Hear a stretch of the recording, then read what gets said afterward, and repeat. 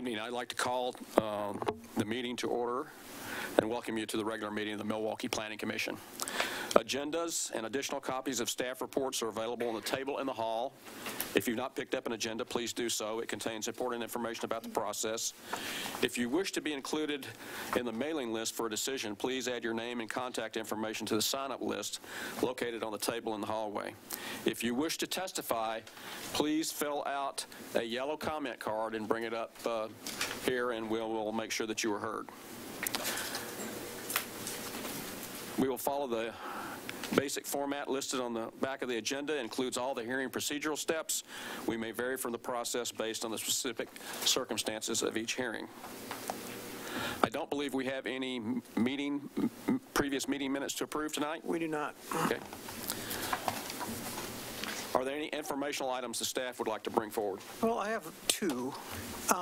One is that last Tuesday, the City Council passed a resolution declaring a climate emergency, and in doing so, they moved up the deadline for making Milwaukee a climate-neutral city by 5 years. So the target date now is 2045. Excuse me, could you speak up a little bit? Sure. Is the mic on? Is it on? I usually do a pretty good job. Am I coming through? No.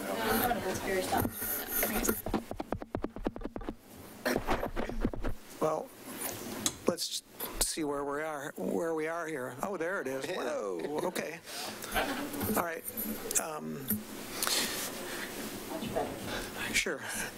Thanks for bringing that to my attention.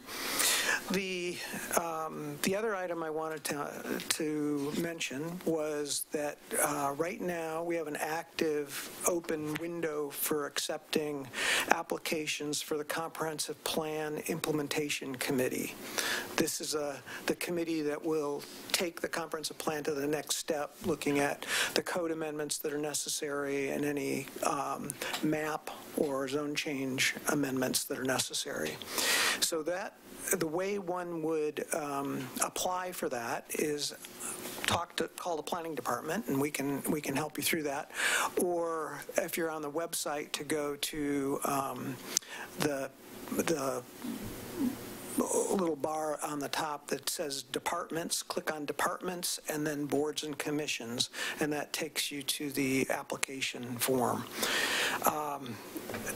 The deadline for that's February 10th, and those are the announcements I had. I also believe that is one of the key featured things that slide across the top. So if you wait your 5 seconds, it will probably come right in front of you. No, well, it wasn't today. Oh, I thought I saw it on there. I'm checking right now. Okay. That's what I've got. Okay, thank you.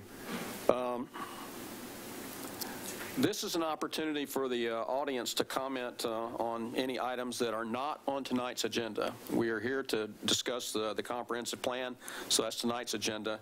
But if you wish to comment on any item that is on the agenda, there'll be time for comments after the presentation. But I will open it up to see if anyone wishes to comment on an item that is not on tonight's agenda. Yes? I would like to. Please come forward.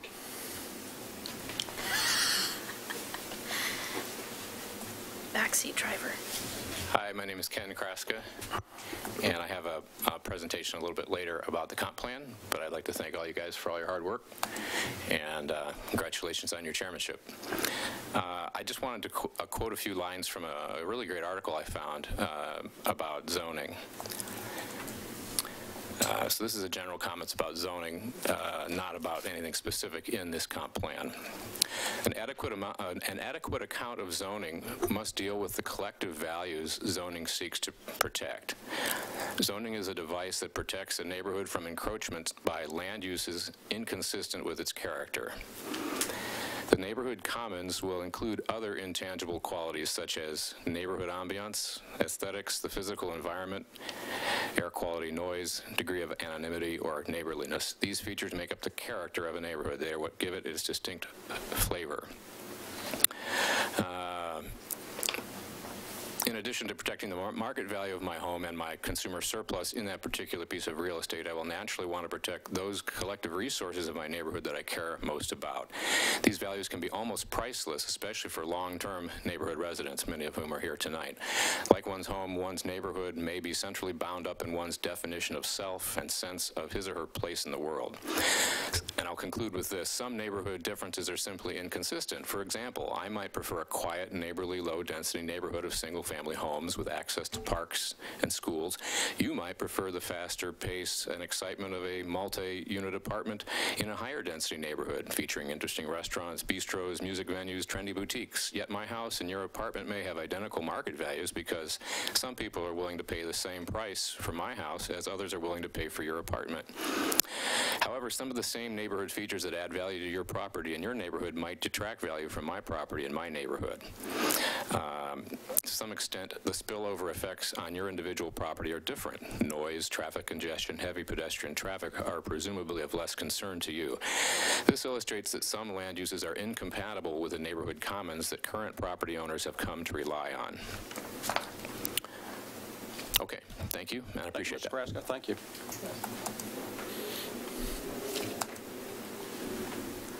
The next agenda item is a public hearing on file number CPA-2019-001.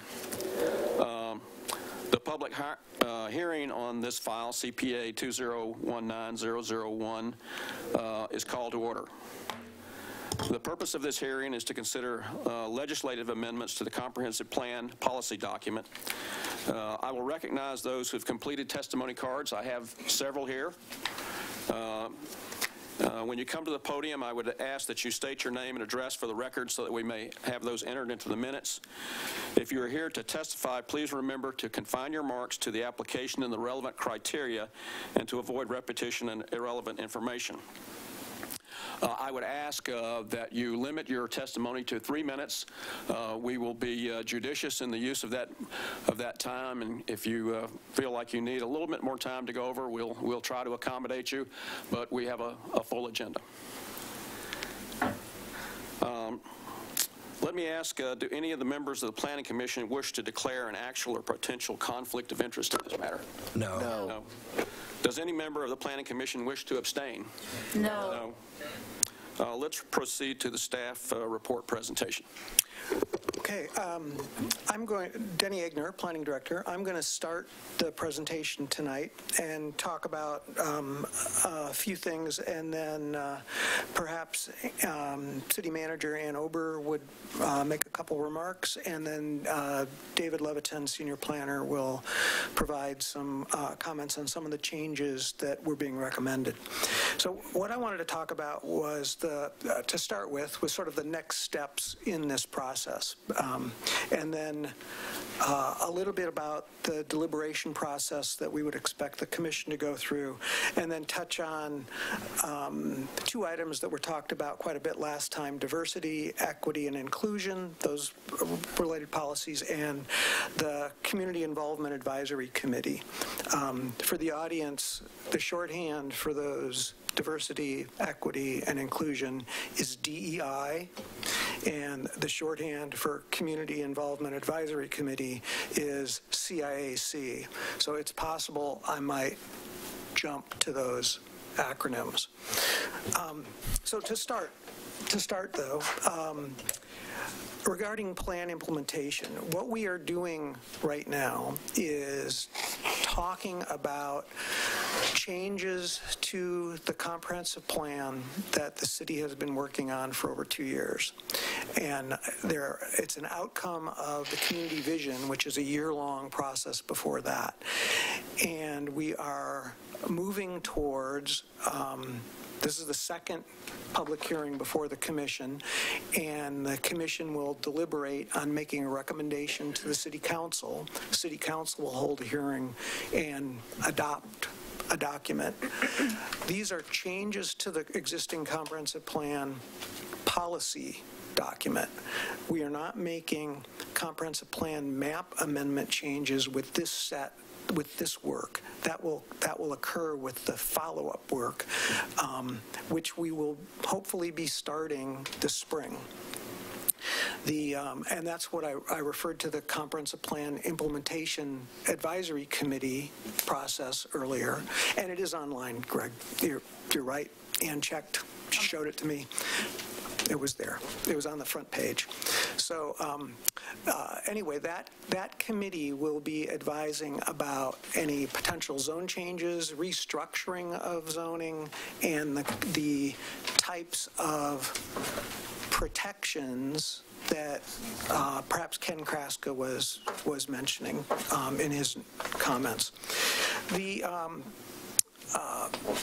The first set of tasks that the Comprehensive Plan Implementation Committee are going to take on include those housing-related issues that would respond to House Bill 2001, looking at ways that the city can accommodate different types of housing types in its single-family districts. And the other thing that's really important to the community, as I mentioned, we just adopted a resolution related to a climate emergency. Our climate action plan includes a goal for creating a 40% tree canopy so that we've got trees that work to help with carbon sequestration. And we, right now, I think we're in the like maybe 20, I don't remember what the number is, but it's 24, 28% tree canopy, something like that. But I mean, we're talking about planting lots of trees to get up to 40%. So that is a parallel task. We're going to be working on how do we increase the tree canopy while we're talking about housing issues. So we purposely match those so that we can work on them together. So that's the work for the next 9 months. You know, it's going to be intense. The next item I wanted to talk about was what we were proposing for how the commission might approach deliberation. After you get testimony tonight, you will be closing the public hearing, I believe. I mean, the way we had sort of scoped this out was this would be the end of public testimony to the commission. Again, there would be an opportunity to make more testimony to the council, but then when you begin deliberation, we've provided you with attachment 3, which was a sort of track change version of the policy document. And the policies, and we were going to encourage you to use that as sort of the outline, the format to work through, because that attachment 3 has a number of the recommendations that staff has made. We were suggesting we go through that entire document and then have the commissioners bring up other issues that they might have identified or the issues that have piqued your interest related to the testimony that you received or the matrix of comments that have come in. The one exception there is Section 7, housing-related comments, and Section 8, which are the land use-related comments. We've received a lot of comments on those two. So I think what we've talked about is going through what Chair Massey and staff have talked about, is going through the entire document and skipping those two and then coming back to those two. So we can, and if Chair Massey wants to take a different approach to that, that's free to do so. But that was kind of what we had thought about in advance. So 2 other things I wanted to touch on. The diversity, equity, and inclusion options that were in the supplemental staff report to you, and the comments about the Community Involvement Advisory Committee. Regarding the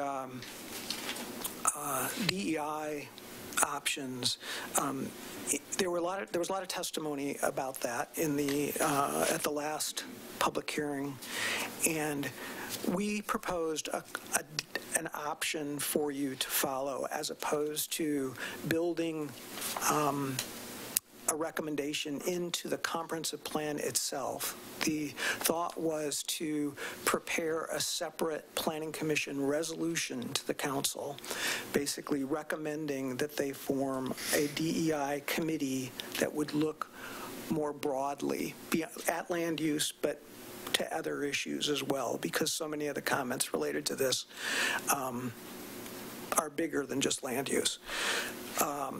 Along with that, we proposed adding a policy that directed staff to basically, or directed the city to basically consider diversity, equity, and inclusion in zone changes, comp plan amendments, and those when appointments are made for advisory committees. So those were, and we've written up a draft policy and included it into attachment 3. So that was something that seemed like it would get at all the same issues that were being raised last time. Regarding the Community Involvement Advisory Committee, the discussion has been whether or not it should just be the Planning Commission, be an expanded version of the Planning Commission, or be an independent body that looks at, how we do community outreach and involvement. Commissioner Burns had a suggestion last time, and again, we spoke in the last week, and he repeated this to me, and it just seemed like a really great solution to add some flexibility to this, and it would be that just have the policy stating that the council will appoint a CIAC, and that would then occur through resolution.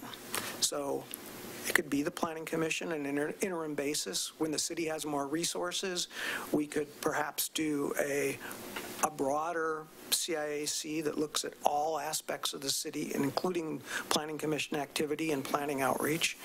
Or it could be a Planning Commission plus, so it would give the council that flexibility to pick a choice and make a choice, and have it subject to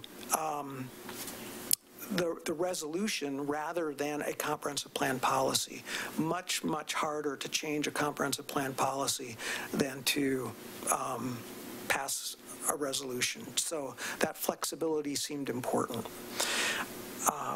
And with that, my comments are done. I don't know if, Ann, if you wanted to add anything. I think that if you're okay, I'd rather wait until you're in deliberations, and if you have questions for me at that point, or if you want to discuss the couple of options, I'm here to talk through that with you. And if we go into this, I'll probably give you some background on sort of the council goal setting and what all the processes are right now around DEI. I think the only thing that I would add to Denny's comments in this moment is that the CPAC did an excellent job of making sure that DEI is not forgotten. There are 44 policies in that document that will make sure that we are holding true to the values of our community and that those things are being written into the new code. Staff has recognized that we don't necessarily have as much expertise as we would like in that, so when we go out to select a new consultant, we will be asking for them to provide us with a sub-consultant or a member of their own team who does have experience, and also not only historical experience, but a strong plan for how they will implement this throughout our new land use. So that is a graded criteria that will be in that RFP, but that's, I think, the only thing that I would add at this time, unless there are direct questions. Perfect. So David will describe a couple of the other changes that were made in the document. Hello, Commissioners, and I'm going to keep this real brief tonight, but we had sent out the packet originally last Tuesday on the 21st, and then we subsequently sent you out a revised packet on the 24th, where I believe we amended all of the documents and all of the attachments, so thanks for bearing with us. I just wanted to point out, you'll see that you have received a number of additional public comments above and beyond what you received at the first public hearing on January 14th. In the original packet that was issued on the 21st, we had incorporated all the comments that we received through the 17th. And then when we revised the packet and sent that out just on Friday, this past Friday, the 24th, we incorporated some additional comments. You've also received even some more comments that were received on the 27th, and then just to make it more complicated, some additional comments that were received on the 28th. So you should have all of those in front of you. So those will be really easy to look through, really easy to keep track of. But I wanted to point out just a couple of edits that we had made to attachment 3 and to attachment 4. Attachment 3 being the matrix, and attachment 4, and attachment 3 is the policies. Attachment 2 being the matrix and attachment 3 being the policies. So as Denny mentioned, we would like to have a larger discussion of Section 7 housing and Section 8 later on, and so you'll see both in the attachments 2 and 3, we haven't proposed really many changes to those because we wanted to have a larger discussion, especially on Section 8, because those policies were never pinned down by council resolution. I did want to just call out a couple of the changes that we had made that are mentioned in the supplemental staff report from the 24th. We made a number of changes to Chapter 3, which is natural resources and environmental quality. We're proposing changes to the overarching section goal, to goal 3.2, policy 3.3.7, 3.4.4, 3.4.7, 3.4.5, and then kind of a related goal that's actually within Section 10 is 10.4.10. So as we move through the various sections and do our and the commission discusses and deliberates these policies, I just wanted to make sure that those were called out. They're in track changes formats, and if you have any questions about those or any of the additional policies, we'll obviously be happy to aid in that discussion. I also just wanted to point out before we get to the public testimony, there's going to be a large focus on the policy language, but we also did want to get your feedback on the document, the background sections, the introduction, the narrative, how it flows, the photos used.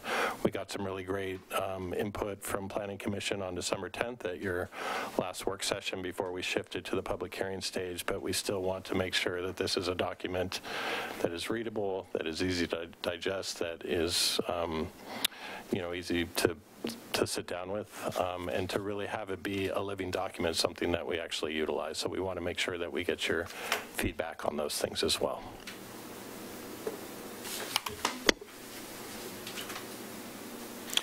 Okay, are there any clarifying questions for the staff from the commissioner? No? Can I ask one? Sure. By looking at the audience and the amount of yellow cards that we have, is there a set timetable? I mean, can we continue deliberation on February 11th or and make the recommendation, or is staff looking for us to make that recommendation tonight? Well, we had targeted the first meeting in March for the opening the council hearing. We've been working on this all a long time, and that meant that we were hoping that you would reach a decision on February 11th. I mean, it sort of depends how much you guys need to change, how much you need to do. So, if we can't meet that date, we can't meet it. But you need to give the council your best recommendation, but we can still deliberate on the 11th, but we were hoping we could make a decision and recommendation on the 11th. If we have to push it out, we have to push it out. Do you want to add anything about council agendas and schedules? I mean, they're getting booked up. 11:30 at night. So part of why we're saying this is because the second meeting in March is going till 11:30 already. So we're trying to keep them in some amount of rational evenings. The first meeting with the comp plan is going till, I think, 11. So we're also trying to make sure they're their best selves when they're looking at these documents and really thinking through the policies before they adopt them as well. We also have an application that's currently pending with them. That's one of the things that they're going to be working on in March. So that's why we're aiming for that date. But like Denny said, I think it's appropriate. If you can't hit it, we'd rather have you spend the time that's necessary, and we'll move things around. You've already described additional correspondence that's been received. Are there any other correspondence beyond the handouts that we have this distributed this evening? No, so you would have received the emails that we received on January 27th. I believe that there were 3 of them, Renee Moog, Elvis Clark, and then I forget the other gentleman's name, but those were all attached. So there were those 3 on the 27th and the 28th, and then George Rudge was the 3rd one. And then you also should have received the comments that we received late this afternoon from Mr. Kraska, and then also from Planning Commissioner Edge. Those should all be on the dais in front of you. Okay, thank you.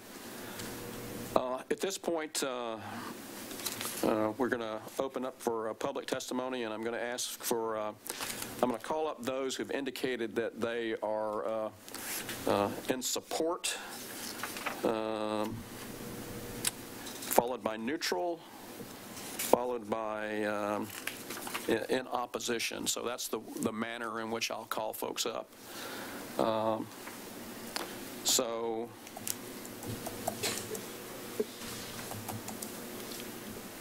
I'm going to ask Renelle Coburn. Is it Renelle Coburn? Come on up. Yeah. Glasses here, glasses there, glasses everywhere.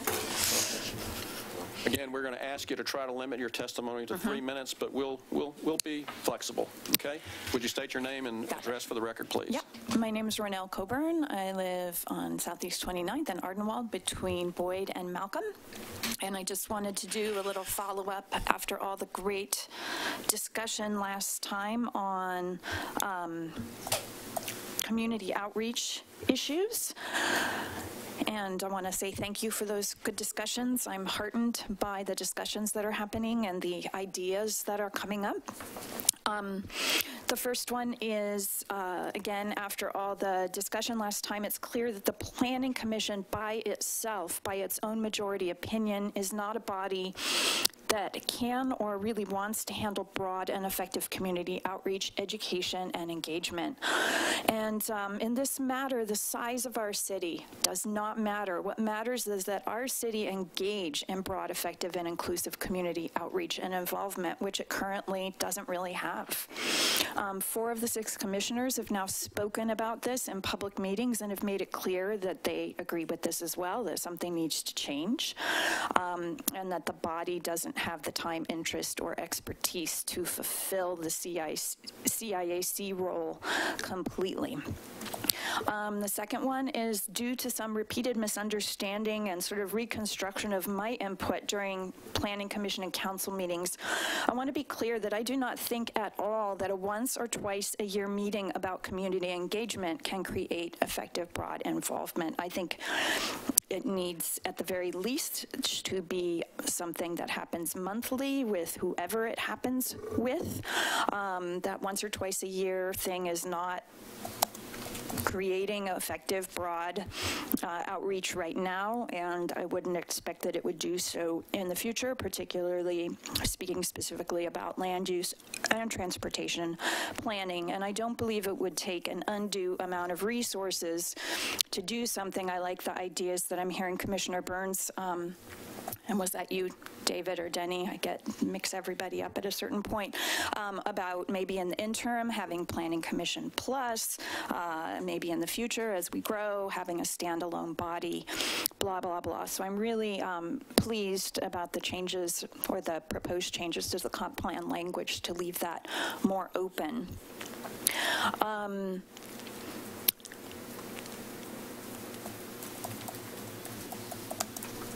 I'm going to skip that one. in the interest of time. The last sort of point I want to make is that last time it was suggested that perhaps better city support of the NDAs could help fill the existing absence of plan-coordinated community outreach for land use planning and transportation issues. But I strongly want to point out that the NDAs and the volunteer folks who run them have even less time, interest, or expertise due to the volunteer nature and the members' particularly interests. I did a quick audit of the NDAs and everything online available through them. More than half of them don't even have websites or any online outreach beyond the pages on the city site. Things are terribly out of date. There's nothing across any of them about the comp plan, HB 2001, Hillside, proposed rezoning. There's nothing coming out of the NDAs that is doing true community outreach around land use and transportation issues. And again, that's not to fault the NDAs. I think it's just beyond their capabilities in the same way that it's beyond the capabilities of this body to do by itself. So I'm heartened that there are new ideas floating around about it, and I hope that will continue because as you pointed out, you were sick last time, I'm getting over it. You know, it takes time, interest, or passion and expertise all coming together, and I think we've got it. It's just going to require some creative thinking to put something together that's really effective.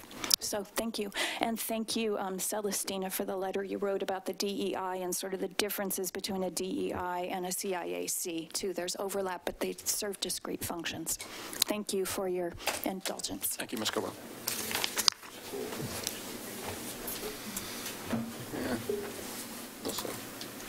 So just so that everybody knows, when you come up here, when you got 1 minute left, the green light starts to flash, starts to blink. 30 seconds is the yellow. Just, I forgot to say that. I apologize. Good to know.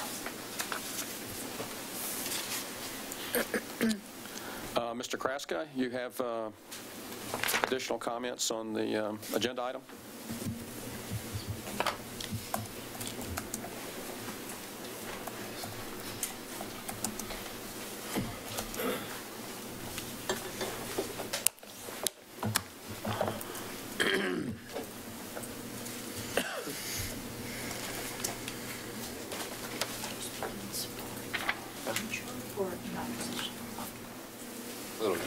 I don't think the screen's on yet. Shut off.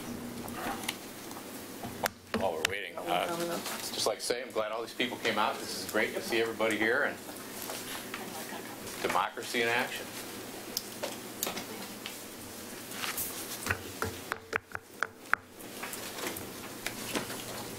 You can get that one to work.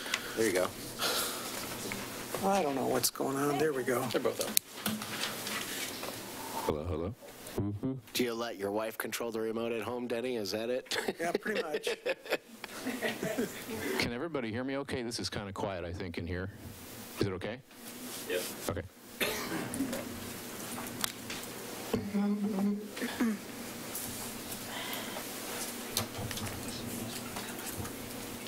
Enable editing. That'll fix it. And then just hit enable editing and then slideshow from beginning. Okay, fantastic. You know it? I can just do it. Oh, I can do No, it's mine. yours. I'll do it. All right, I'll do it. On the screen, I need There you to. go. And then enable editing again. And then slideshow from beginning. There you go. Thanks. Okay.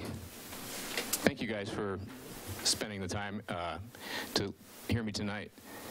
So I've printed out a bunch of stuff which is going around, and it's very kind of detailed and technical, as this kind of stuff is, so gives me a headache. But I have here the logo, Our Voice, Our Vision, Our City. Whose voice, whose vision? Milwaukee residents, taxpayers, and voters. So let's not rush to a final recommendation. We heard that the City Council's busy. Well, City Council can also extend their meetings so that Planning Commission can have more time on this really important document that's going to last like 30 years.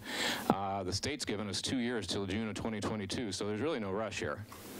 So I just introduced some of the other players who haven't really been mentioned here. Frank Angelo, he's the lead guy at Angelo Planning, who is the consultant group for the Milwaukie comp plan. So haven't met Frank, but thank him for all the work that he and his staff have done. Mr. Johnson from South Carolina, responsible for the Monroe Street project, and haven't met him either. But I have a few things listed there. Why are we building for people of the future when we're not taking care of those who are already here? Because that's where the profits are. That's a quote from Portland Rip. Thomas Brennicke, he's the guy who was in charge of Guardian Development, who developed the lovely Axle Tree apartments right down here in Milwaukie. There's an ad from the Axle Tree. I went in there curious about their units. There's a wealthy climate refugee. I added that to their pamphlet, but the rest of the pamphlet is normal. So we have a series of wealthy white people here so far. Here's the rents is approximately $2.60 per square foot. My house is, I think, 90 cents per square foot, so up to $25.31. I'll take questions after. I really can't do that now. So here's a picture here. The most affordable house is one that's standing in the greenest house. You can't see the screen. There's two screens. The greenest house is the one's already standing. So before we knock down all these wonderful 50s style, craftsman homes, let's think about that. Here's some pictures I took 2 days ago, or yesterday actually, in Selwood. Disproportionate scale, height. You see that? Solar access blocked. So do we want this? Do we want to be Selwaukie or do we want to be Milwaukie? Are we an extension of Southeast Portland, or are we our own city? Cheap building materials, narrow side setbacks, fake brick walls. In Portland, the task of preventing more demolitions and creating affordable housing was tossed out in favor of providing incentives for developers to maximize profits by tearing down vintage housing. Another quote from Portland Rep. Look at that nice wall there next to that house. The Great Wall of Residential Illfill, also known as middle housing. Pay attention to this section, Comprehensive Plan Text Amendments. It may be approved by the Commission here if it is in the public interest with regard to neighborhood or community conditions. So, is it? Get your yellow cards and answer. The public need is best satisfied by this particular amendment. More mismatches in style, skinny trees versus large. Skinny houses, housing built over the last few years has been mostly rentals that has displaced longer-term working-class tenants. Our city is becoming whiter and wealthier. Is this really what we want? If so, then keep buying into these affordability myths. We want to be careful we don't conflate affordability and equity. I have many students of color that I work with in my classes, and I have many friends who are from different races and religions. And for us to, it's like the Patriot Act, which took away all kinds of civil liberties. Let's not misname this thing. Let's not conflate DEI with ROI. Diversity, equity, and inclusion is not the same as return on investment for wealthy developers. I'm all for developers making a profit, but in the cottage cluster feasibility analysis study, they were considered a normal profit to be 16%.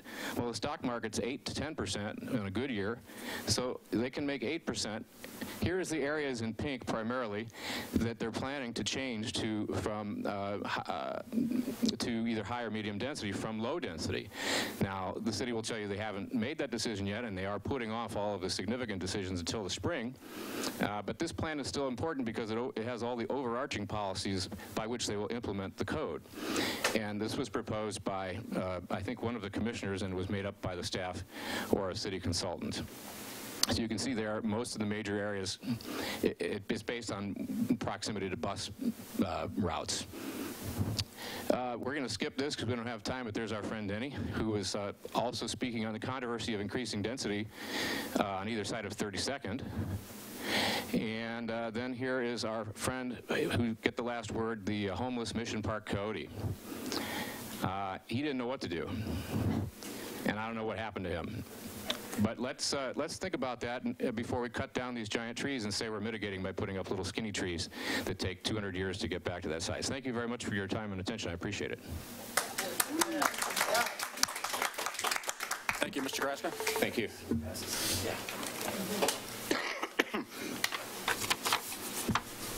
Chris Ortolano.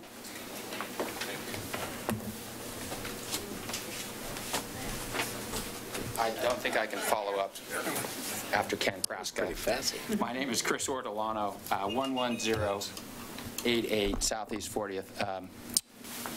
Renelle Coburn is going to be my AV assistant, and I know I've got 3 minutes. Chair Massey, commissioners, member of city staff, planning, and members of the audience, thank you all for allowing us to continue our public comments with regards to the comprehensive plan update. As you can tell, a few of us have spent the better part of our winter holiday reading through this plan over and over and over. And I would like to suggest to you that there are some parts of the plan that are incomplete and some parts of the plan that are not very clearly stated. And so here's my ask. I'll be very clear. I would like to ask you to recommend that the CPAC reconvene with the leaders of the NDA to discuss one section in particular, which is known as Section 8. It's the Urban Design and Land Use section.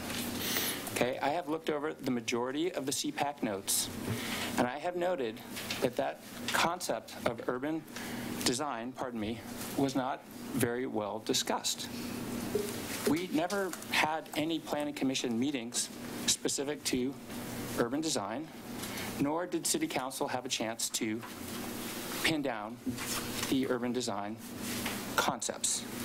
The reason that I am concerned, and the reason that I wrote Section 8.4 as an amendment, is because of a comment that was made 2 weeks ago in this chamber during the public hearing process, or after, where our planning director suggested that we may be considering a new form of zoning known as form-based code. Now, I'm not really sure what form-based code is, so I sent an email. And I got a response, which is my right as a citizen. However, I can assure you that many in our community do not understand form-based code at all. It is a very sophisticated planning mechanism, and it's not as black and white as we may all think, because it can be overlaid with Euclidean code or Euclidean zoning. And so it is in the best interest of our community to reconvene the CPAC one more time and specifically invite the NDA leaders. I notice no new NDA leaders from our community. Last time, there was only one here, Dave Aschenbrenner, who was not on the CPAC. Stephen Lashbrook was here. Where are the other NDA leaders that are needed to validate and endorse the changes that are recommended in this plan? Excuse me, they have a right to know. And we have a right to understand what form-based code means and how that will impact our residential neighborhoods. As I said on my sheet, am I done? I got 15 seconds. Continue. We're not opposed to residential infill. We are not. We want to do it incrementally in a way that supports the increased density, but does not compromise the quality of our neighborhoods, specifically to public safety. That's why we're here. That's why we keep showing up. Mr. Hemmer, I support you in your efforts to really engage us. Mr. Massey, I support you in our efforts to come together as a community. Would you please reconvene the CPAC one more time? We've been working on this for 2 years, and 2 years prior to that, it was the vision. If we add 2 more weeks to this process, we can validate it. I don't think that's too much to ask. And I would appreciate your consideration and your discussion with members of the management team and the planning team to give everybody a chance to understand what we're talking about here, because it's complicated, and we can figure this out together. Thank you very much for your time. We really appreciate it. I must say, it's fun getting to know you all. Thank you, Mr. Ortolano. Eugene Trapp.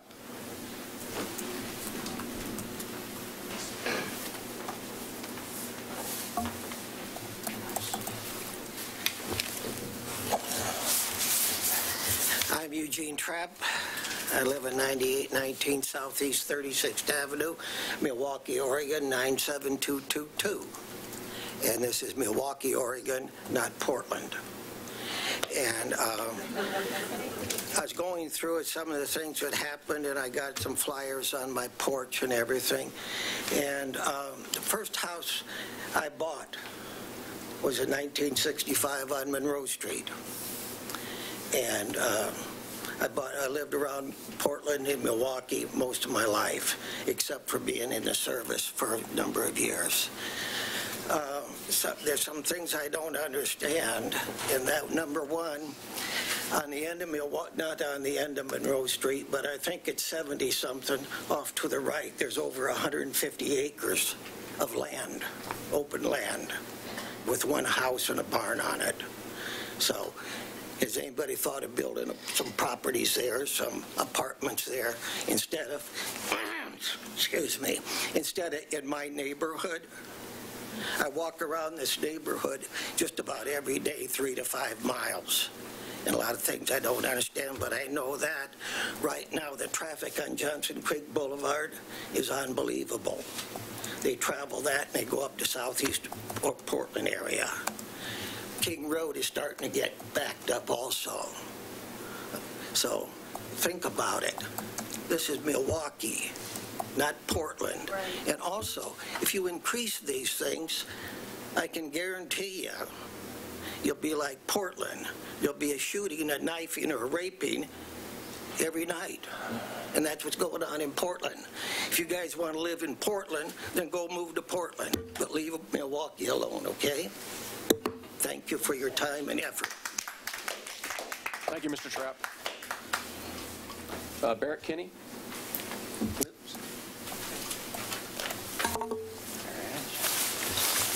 So, Barrett Kenny, I live at 9992 Southeast 48th, right off of Logos Road.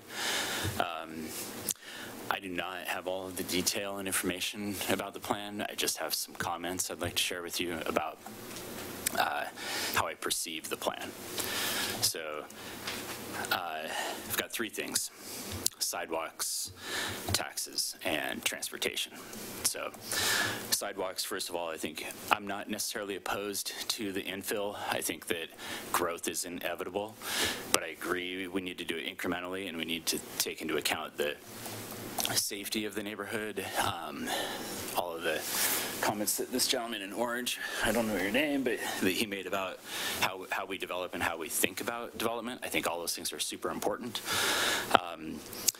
But there are no sidewalks, right? And I've got, in my neighborhood, houses with 5 cars in their yard, 10 cars in their yard, car lots, right? You know, it's like, where the heck are people going to park if we bring all of this density, you know, first of all? And then how are we going to keep our kids safe? You know, I've got a little girl. I moved from Southeast Division. I lived in that neighborhood for 10 years.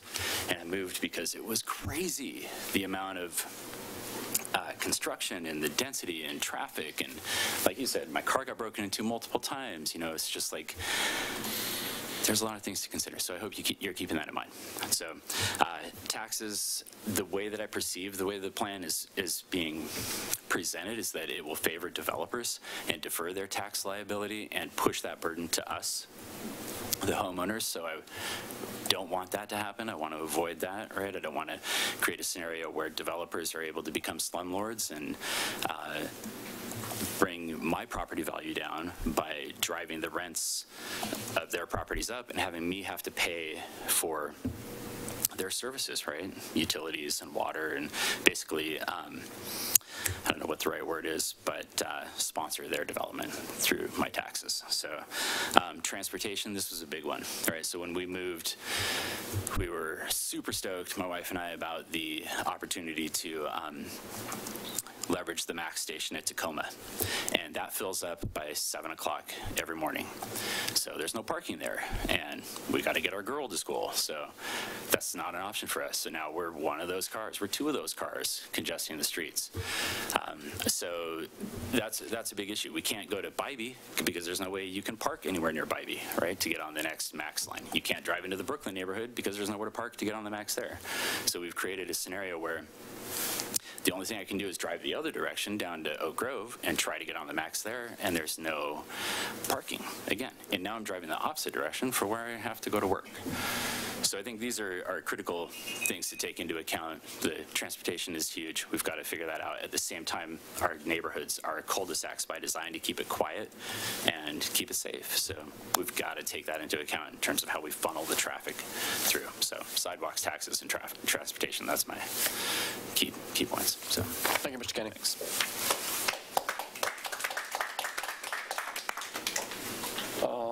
Celestina DeMarco?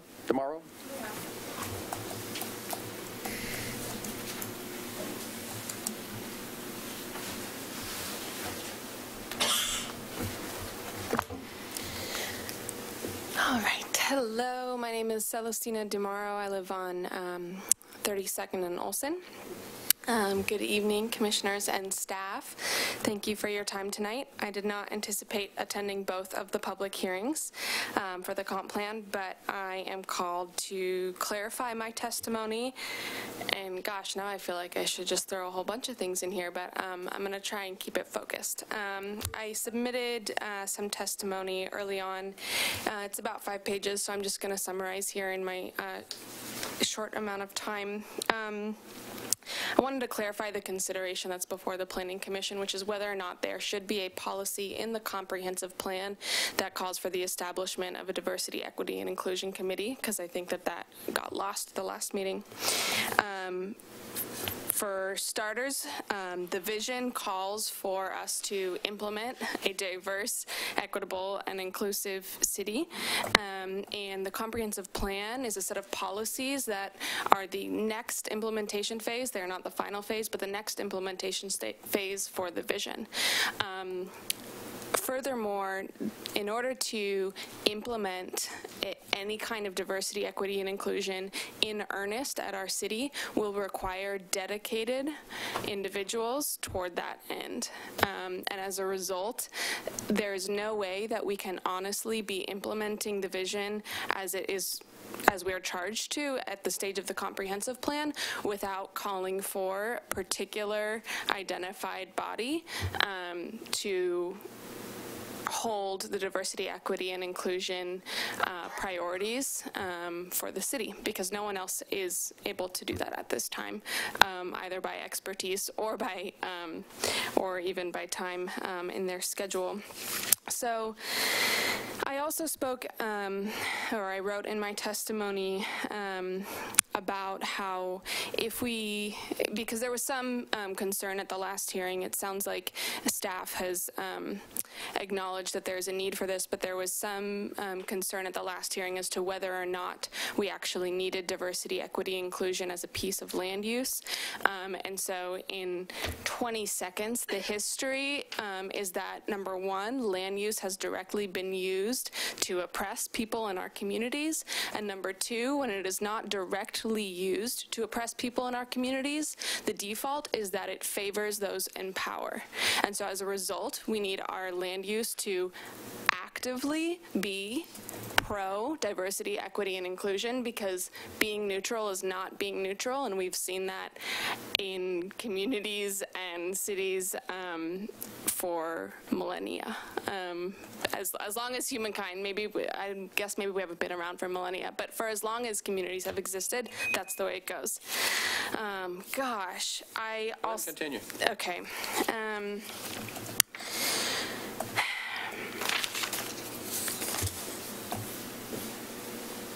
With regard to the proposal for the Planning Commission to have a separate recommendation to the city to establish a committee, and then a policy in the plan that calls for diversity, equity, inclusion to be a part of all decisions.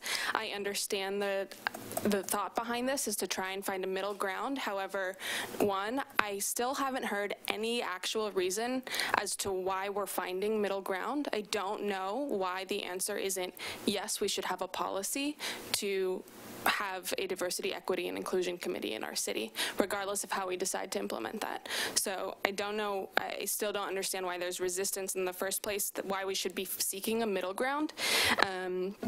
But second of all, hiring a consultant, I do not find sufficient for a comprehensive plan for the next 20 years and how we're going to implement diversity, equity, and inclusion in our city. I think it's a great first step, and maybe that consultant can help look at our resources and decide how to do that. But to be frank, I just don't understand where the resistance is coming from. I think it is required in order to adequately implement our comprehensive plan. Thank you. Thank you. May I ask a question, Chair? Yes. So, and maybe I misspoke last time that you came. What my biggest fear is that the DEI committee is then, if we put it in the comprehensive plan, you are restricted only to land use discussions. Is that what you see the DEI discussing, or is it more of a broader topic? The DEI does not have to apply only to land use, and I think the gap here right now is I don't know why the policy in the comp plan has to limit that committee's scope, only that it assumes that the scope will include land use work. But for the land use portion of our work here as a city, and for the comprehensive plan to say, in order to do this, we recognize that we need a dedicated body. And so that body is also going to probably have to do a lot of work for the rest of the city. But for us and for this, there's a gap here if we don't have anything. So no, I don't think it's exclusive to land use. And what section would you put the DEI policy in? I don't have a recommendation for you at this time, but if you'd like it, I could probably get it to you within 48 hours. Okay. That'd be nice to know. Great. I'm happy to do that. Thank you, Mr. Morrow. Thank you.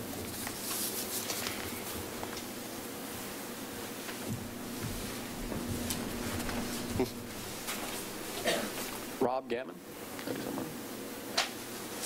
I think so. What did I do? You didn't do it? Oh, when I was looking over, I was looking to see how to spell her name. Use the microphone, or? Yes, please, and state your name and address for the record, if you would.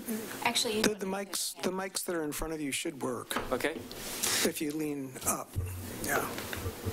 My name is Rob Garman, and we own property on Wake Street, 3525 Southeast, and we have a duplex there, and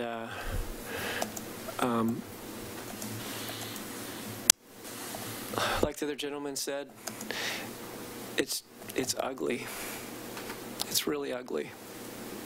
Selwood, what's happened there? We walk there all the time. What has happened? It's sad. I mean,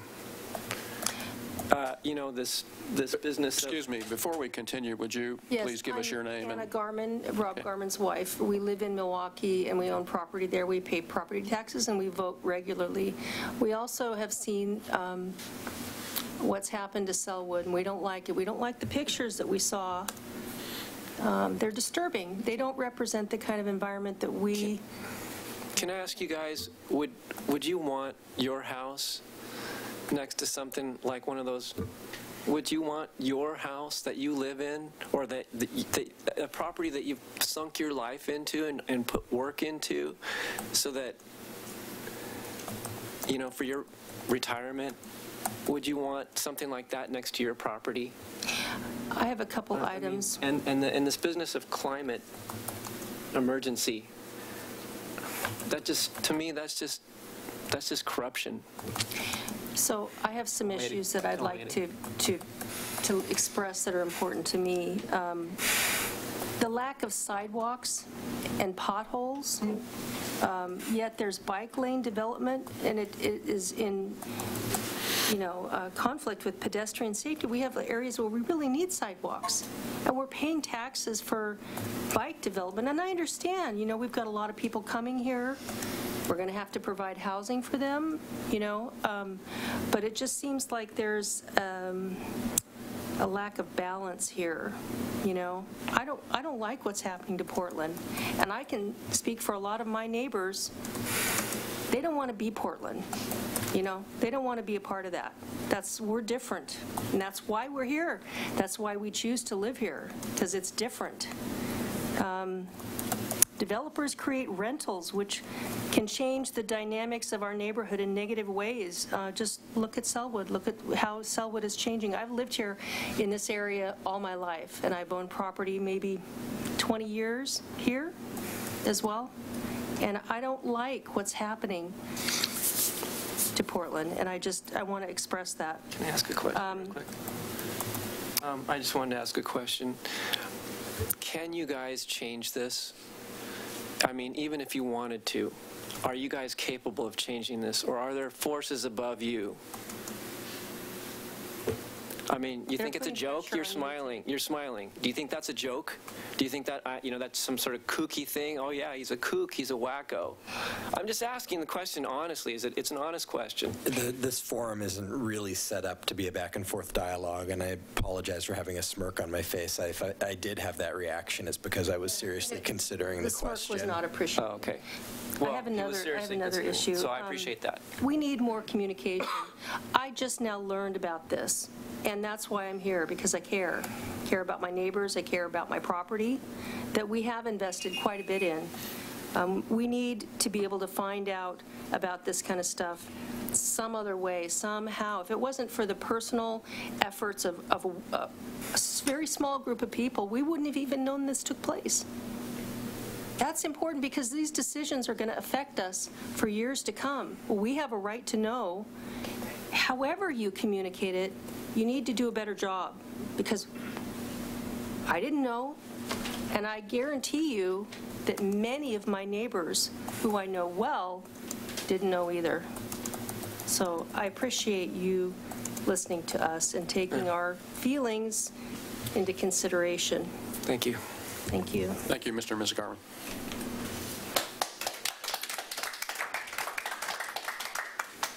Michelle Greeley.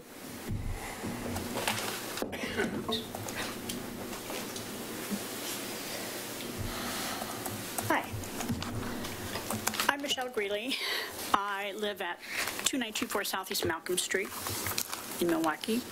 I was born at 9147 Southeast 29th Street in Milwaukee. Lived there my life. My mother lived there for 60 years before she passed away recently. My brother lives next door to that, her home, and my sister lives 3 houses down the street. And the reason we all live there is because of the way the neighborhood was, and has been. I'm completely overwhelmed, and I'm going to be probably a little bit scattered because there's just so many things I want to say. And starting with, I am a founding member of the Ardenwald-Johnson Creek Neighborhood Association. I was also a founding member of the Milwaukee Democracy Project, which recalled the mayor and city council approximately 20 years ago for not acting in the best interests of their constituents. And those things included a lot of land use matters. First and foremost was the flag lot issue because of the nature of the properties in Ardenwald. Many of them are long and narrow, or deep and narrow. I don't know how to really describe that, but that's why that was one of those. And the reason we were so adamant was because it affected directly our quality of life. We spent many years, I've spent many years, fighting to keep my neighborhood high quality of life the way it is for my children. Well, I've spent lots of time 20 years ago coming to these meetings and doing all this stuff, and I was also raising children and I was running a business. And it was difficult, but we meant it, and I think the council got the point. Also, I'm retired now, so I got lots of time to spend on it. My kids are all grown up, so I'm thinking, but I just heard about it. And I've always been really well informed, and I've always been really active until I retired. After that, I was tired, and I raised my kids, and I did all that stuff, and I don't know why. I mean, because I read the pilot, I do all that. I'm still there. But I didn't have any of this information until a new neighbor who just recently bought property in the neighborhood brought it to my attention. So clearly, there's no communication happening, and this is an issue years ago as well. a mass mailing is should be absolutely required. There's no, it feels like you guys are doing stuff behind doors. It does not feel transparent, it does not feel inclusive, and it does not feel like you're acting on behalf of your neighbors. I don't know what more to say at this point. I heartily agree with everything everybody said here in opposition. There's absolutely, I didn't spend all those years, and I've owned my house for 35 years. My mother lived across the street from me, or I lived across the street from her until she died. I didn't spend all those fights and all those hours and all these years keeping my neighborhood the way we love it to, in my retirement, have somebody pull the rug out from under me. I wanted to live out the rest of my life on my property and enjoy the quality of life that I have always come to know and enjoy. I just can't believe that this is happening. Anyway, that's all I've got to say for right now. I'll be back. I had a question for you, ma'am. Ms. Greeley? May I? Yes, go ahead. I was just wondering, do you receive the pilot? I do. Okay. Thank you. Thank you, Ms. My Greeley. $300 water bill. Yeah.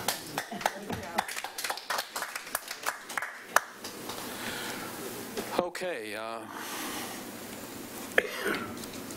Have a lot of public testimony. Do any members of the Planning Commission have any questions or comments regarding the testimony to this point? Okay. I would at this point ask the city staff, do they have any additional comments in response to the public testimony? Maybe a little. Go ahead. I guess I might respond to the last speaker, just in that we did do a citywide mailing announcing the hearing. Announcing the hearing. That's not what I mean. I mean, you can announce at the hearing. Well, you guys are asking for a recommendation to send this to City Council in its final state. Are you going to consider any of our comments tonight? How can you possibly be appropriated for Can you maybe a recommendation? It doesn't make sense to me. There were notices in the pilot that went citywide for our open houses, where we did have lots of people attend those open houses. We had lots of people participate in the online surveys.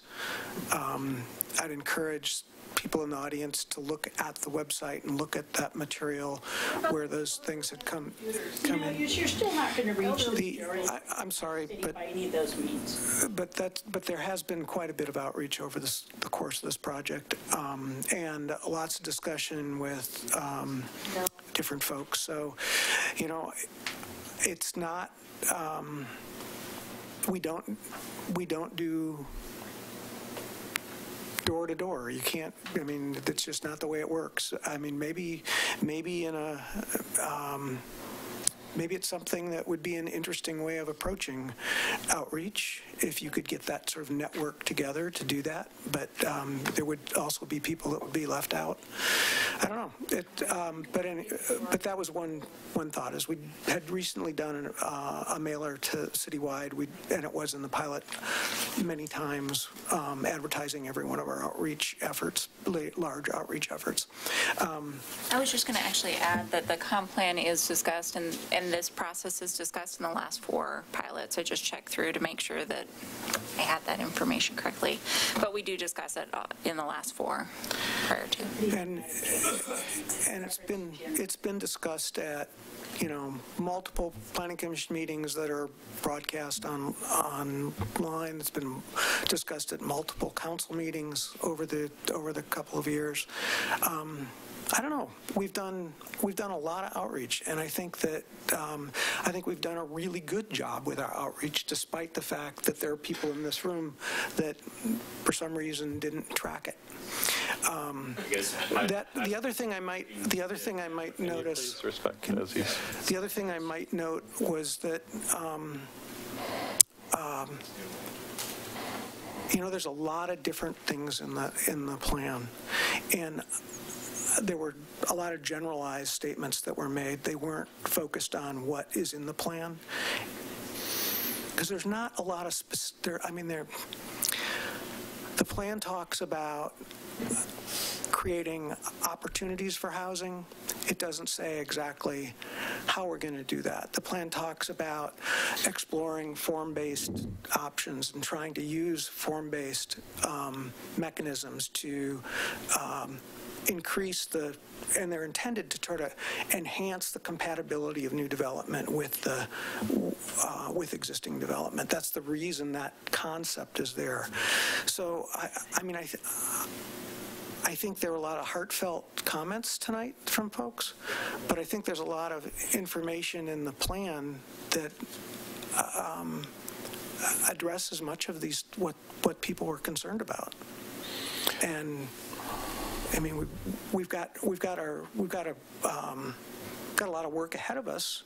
And how do we create those housing opportunities that respect the neighborhoods, yet allow a greater range of housing options? It's a challenge, but I think the community's up to handle that discussion.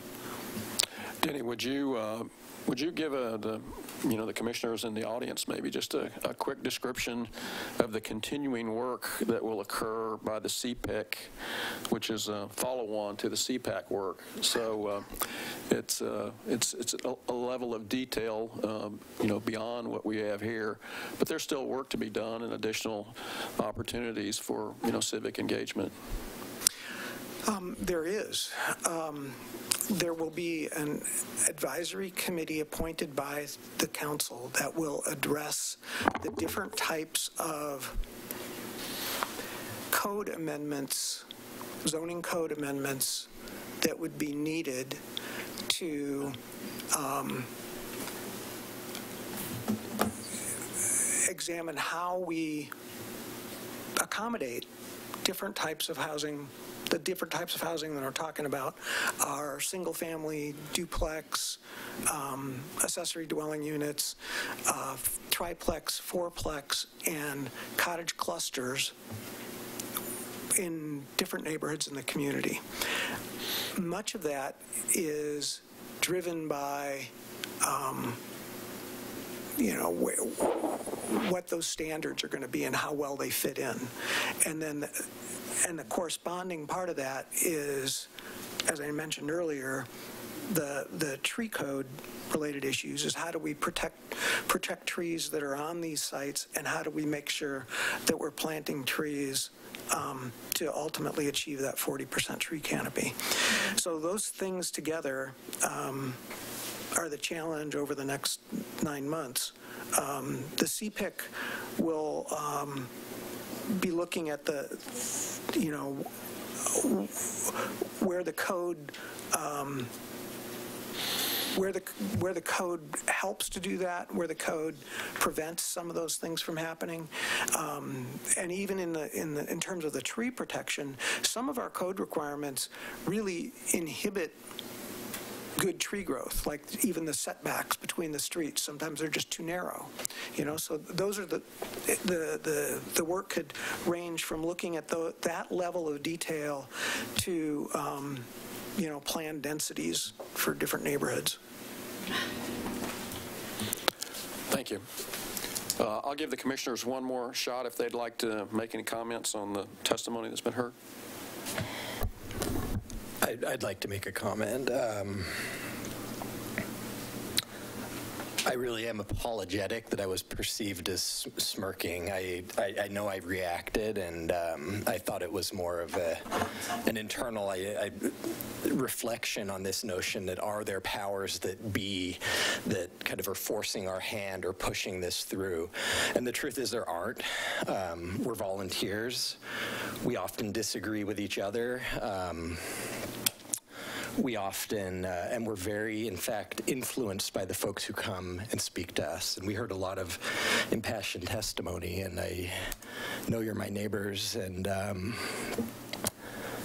it influences me and it influences this body frequently. And I think that's a great thing about this city that does differentiate it from Portland. And it's one of the things that makes this a place I want to call my home, that there is an opportunity to participate and that your voice can be heard, and that this is a community.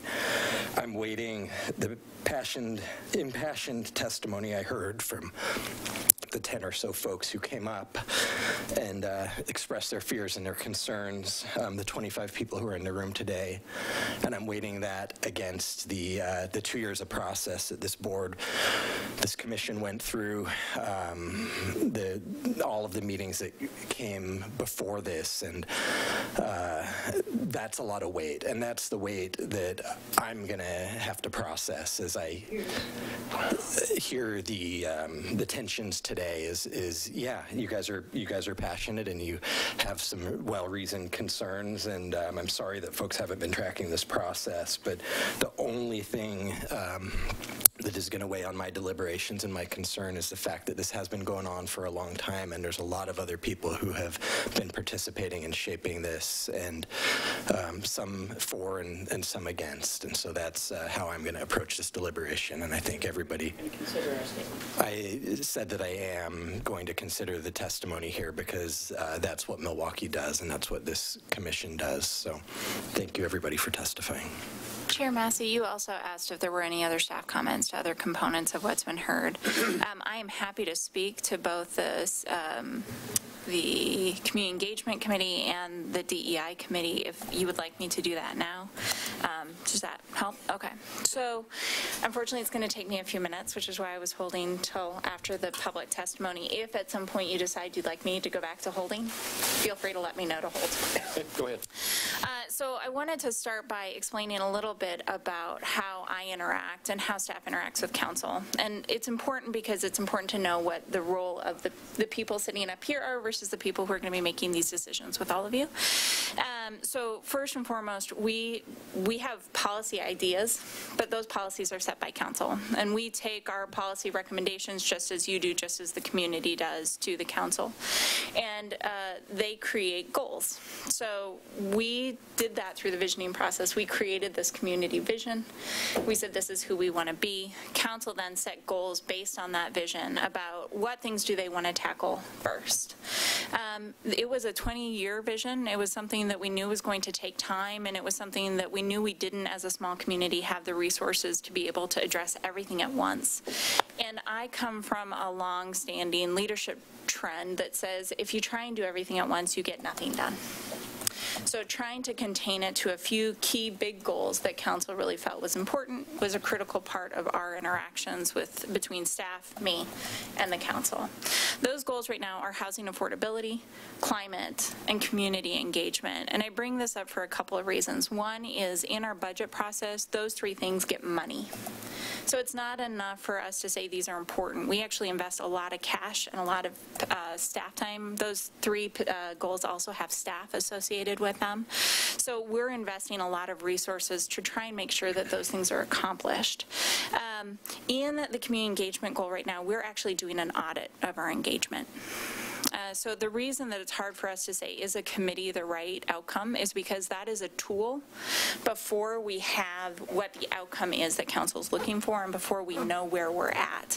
It's not that staff is recommending or not recommending doing a committee. It's that we're about to sign a 20-year document that binds land use without having that outcome completed, and we're asking for a little bit of flexibility so that council can actually figure out, is that the right tool to get us what their goal is asking for and what the vision is asking for. So it does not mean that you all have to follow suit. This is a recommendation to council, but I wanted to at least give you a sense for why you're getting some concern from staff. It's not that we're concerned about the committee per se, it's that we're making sure that the tool is the right fit for the thing that we have a problem with. The second one is actually the DEI piece that I wanted to talk about briefly. I want to actually echo what Celestina said. I do believe that in land use there is a huge amount of racism and inequality that has occurred over the She said millennia. I don't think that's quite it, but it's been a long time since we really started doing this kind of work. And I think that when we started this work, we actually read The Color of Law as a team to understand what that historic racism is and to understand the grounds that we were starting from. There's no one on staff that disagrees that that is a huge problem that needs to be addressed in this process. So I wanted to just make sure you also know that there is no question about whether or not we're in alignment or whether or not council is in alignment with that concern. The issue for me is actually a few things that did come up. The first is that the comp plan is the next step in the vision. That's not true. That's not actually correct from the perspective that it is one arm that comes out of the vision. There's actually a whole bunch of plans that come out of that document. This is the land use one. It's not that there aren't a whole bunch of others. I talked a little bit about the community engagement plan we're working on right now. That one will look at whether or not we're reaching the audiences that we need to reach, and we have an outside auditor doing that work to make sure that we actually get data that isn't biased by us, that says how are we actually doing, instead of us making assumptions about how we're doing. So that's one argument. One of the concerns that we have is that this is not actually a land use function. The committee itself doesn't belong in the comp plan. It's not that the committee itself shouldn't exist. So when we've separated these two things, it's to give you a chance that, yes, you're planning commissions, but you're also advocates for your community. We respect that your hat doesn't stop just with caring about land use. You have other passions that you may want to talk to council about. We're asking that you separate the land use component from the other passions you may have. And if you want to ask council to create something like a DEI committee, that you do it outside of this document, just because it's not necessarily where it should sit, just if that makes sense. So that's one piece that I wanted to put out there. The second is that there's also a comment that this would require a lot of staff time and focus. Yes, that goes back to the original statement I made about goals. It's a lot of time, it's a lot of focus. When we set a goal, we hit it. I'm kind of a believer in that here at the city. So when I take on a project, I try and make sure we deliver it to you and to the council. And so I just want to make sure that they only get 3 of those each year, because we need to be able to deliver them. I need them to make a decision about whether or not this one should replace one of the other 3. Does that help? Yes. Isn't a DEI community involvement? It is, but again, that's one part of DEI. So what I'm trying to say is actually DEI exists far outside of community engagement. The community engagement is looking at DEI within its plan, just as you all are looking at DEI within your plan. This isn't saying, it's saying which one is the primary and which is the secondary piece that's coming out of it. Right now, you have a secondary piece. DEI is coming out of your plan. There's 44 policies that we will be implementing that implement the DEI goal for the comp plan. In engagement, same thing. We'll be looking at whether or not we're reaching communities of color or of diversity, and whether or not we need to be changing how we actually reach out to them instead of expecting them to come to me. Does that make sense? So we're trying to make sure we use the right tool to maximize the engagement. But yes, we'll be looking at that there too. For full transparency, I also have a staff group right now who is their own committee who's looking at some internal pieces for DEI, for our hiring practices, and for some other pieces. So when we did council's goal setting, that was actually my personal goal, was that I wanted to have their support looking internally at how we do our work. So they have agreed to put some funding in the budget for me this year so that we can actually try and accomplish that arm of the DEI goal. So yes, and there's absolutely a place for DEI in all we do, and we are incorporating it into those pieces. Anything else for us? You mean that wasn't enough? Absolutely. I'm going to stay tonight, so if you have other questions once we get into discussion, I'm happy to talk about these further. Okay, appreciate that. And Chair Massey, if I could touch just on one thing, just related to what middle housing is, and that's been a lot of the focus of the policies and the development within Section 7 and Section 8. So Middle housing is not large apartment complex. It is not 4-story apartment complexes along Milwaukie Avenue or 17th Avenue in Selwood.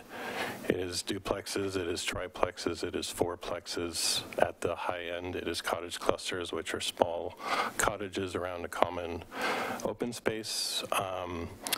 So I can understand the fear and the frustration with members of the public if they think that there's going to be a 4-story apartment building on every street in Milwaukie. That hasn't been the discussion. Our medium density zones within the city of Milwaukie allow for up to 2.5 stories or 35 feet. That's the same as our single family, our low density residential zoning districts and neighborhoods.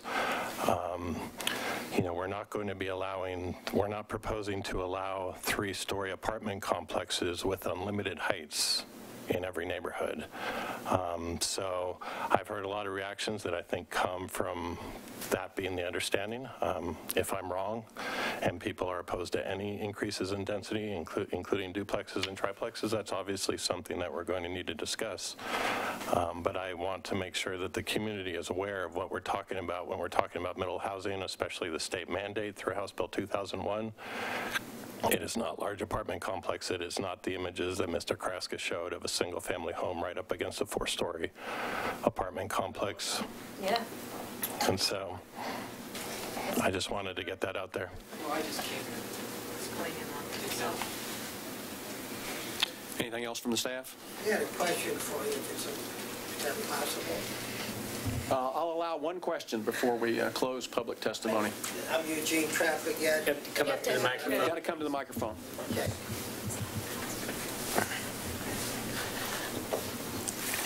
I'm Eugene Trapp, and I was up here a little bit ago. I walk all around Milwaukie. I've been here most of my life. And the apartments in Milwaukie, the actual town of Milwaukie, they all have parking lots. They all have parking areas on 32nd Street, on Harvey, on all the way down King Road, and the other places. They all have parking areas. And what I understand is that if they start building these places, there's not going to be parking areas. The people will be parking on the streets. I mean, I'm not the sharpest knife in the drawer, but I could, you know, that doesn't make sense to have them parking on the streets where the streets are narrow here and there's not room for people to park, or if you can only park on one side, because on Harvey you can only park on one side of the street on all of Harvey. So the parking isn't there. So anyway, that's what I had. That's the only thing I have to say. And once again, you start increasing people here in Milwaukie, you're going to have to start increasing the police department, because I guarantee you there's going to be murders, there's going to be rapes, there'll be knifings, and you'll be a little Portland. And Portland at one time wasn't like that. I lived in Portland. We came up in Vanport. And so I lived there, and I know what it was like in the old days. And there wasn't any murders, and there wasn't any knifings. You know, it was unheard of. And now it goes on every night. So think about moving people in here. Why don't you just let Oak Grove or Gladstone or Damascus or somebody else build? Why are we building? Building out? There's no need for it. Let Portland keep building. They're building apartment houses, and I checked into it. Believe it or not, 93% of the apartment houses that they built are emptied. They're empty. Nobody's in them. They're standing idle. So why are we trying to build Milwaukie? Let other people build it. Leave us alone. Transportation. Leave us alone. Build around transportation.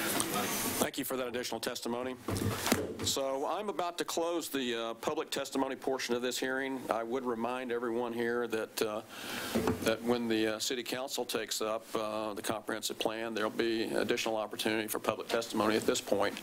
But I'm about to close the public testimony, and we'll proceed to discussion of the comprehensive plan by the Planning Commission.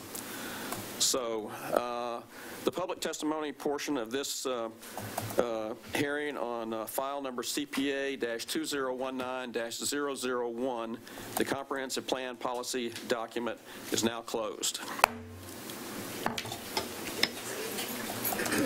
So, Commissioners, we're going to proceed to discussion, and I would like to sort of reiterate a general plan here to see if there's a concurrence or some other ideas.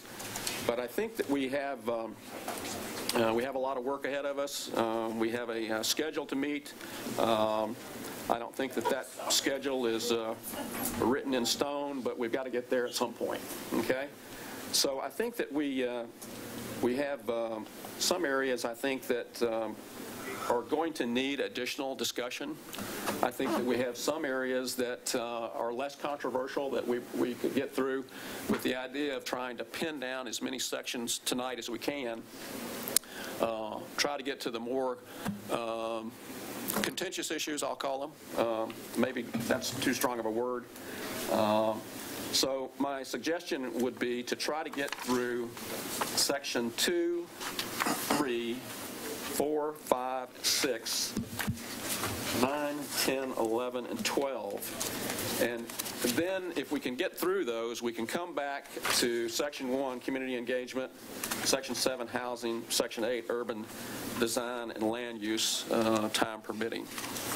Does that sound like a reasonable approach? And we would use attachment 3 as our guide. Chair Massey, we should take advantage of having City Manager Ober here this evening. Yeah. And because I believe Section 1 and the DEI questions that we're going to have, she may be able to help us answer and clarify.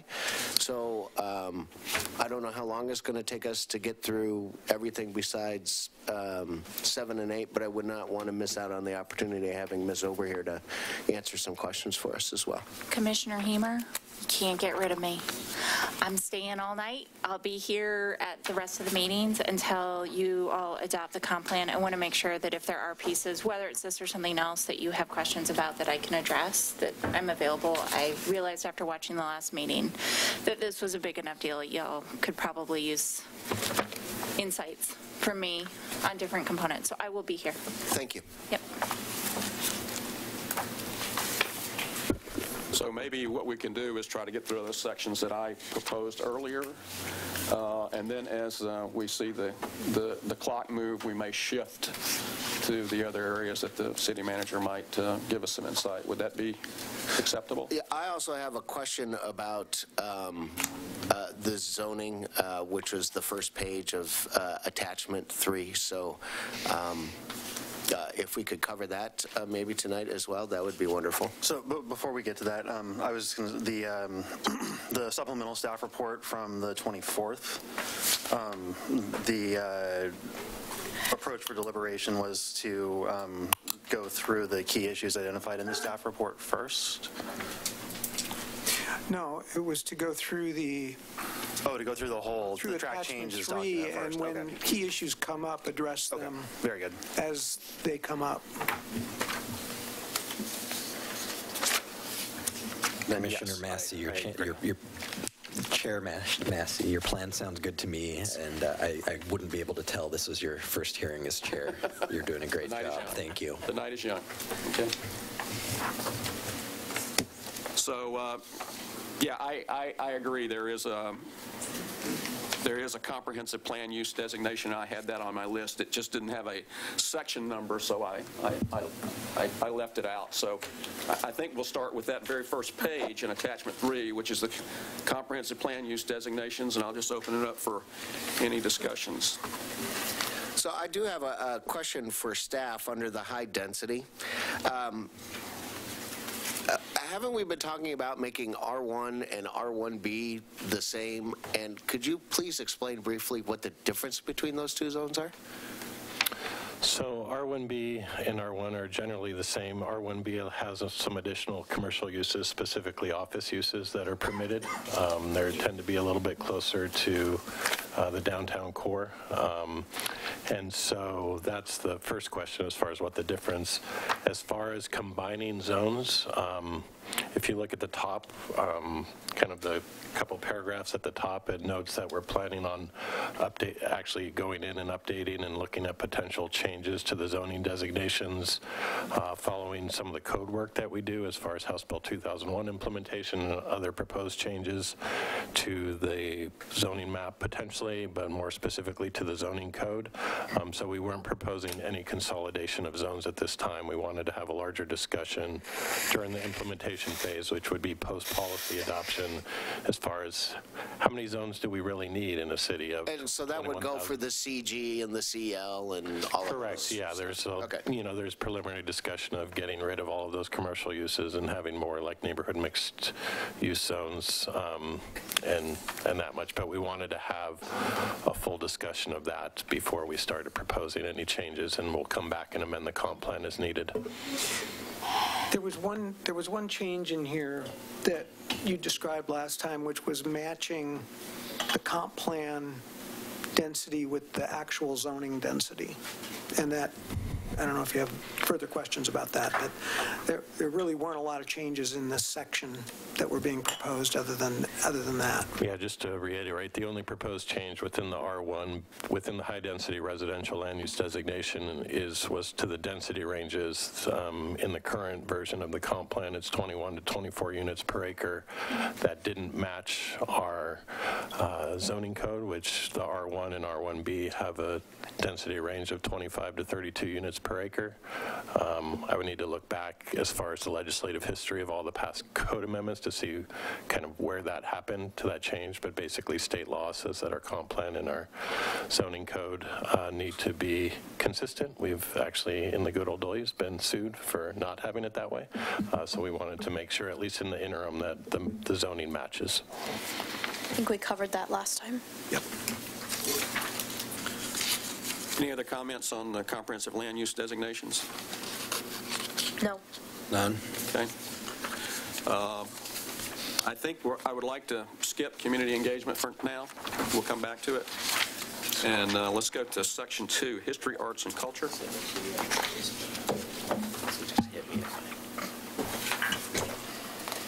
I have one comment, and it is a technical one in the overall section goal. The second line reads, spaces that celebrate Milwaukee's diversity and its unique historic. It should be its with an apostrophe S. I think it's no apostrophe. No apostrophe. No apostrophe in the possessive. Oh, no. Okay. Good catch, though. There's a comma on policy 2.1.4. 2.1.4. I don't think that's what we're here for, though. No, I think we should move on. Any other comments on section 2? None. No.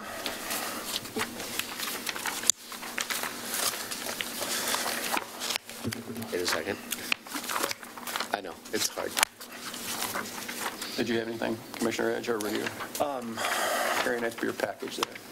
Well, I wanted to make sure that I'm looking at the comment matrix. Okay. As we're. I think that's a good point, is that, The only public comment in the matrix as far as section 2 relates to the Milwaukie Museum not being on historical inventory, and so that's kind of outside the scope of this, so we can move on.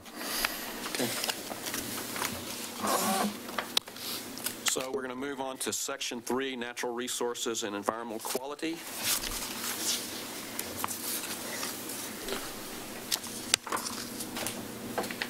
I just generally want to say that the changes proposed by the North Clackamas Watersheds Council are based on the latest science, and this is the time to try to incorporate those kinds of policy recommendations, and so those are.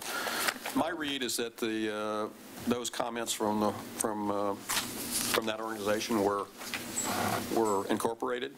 Yes. Yeah. So yeah, in the supplemental staff report, we've addressed that and what our recommended changes are. Okay. In policy 3.2.4, Is regulatory hierarchy in the glossary? Because I don't know what that means.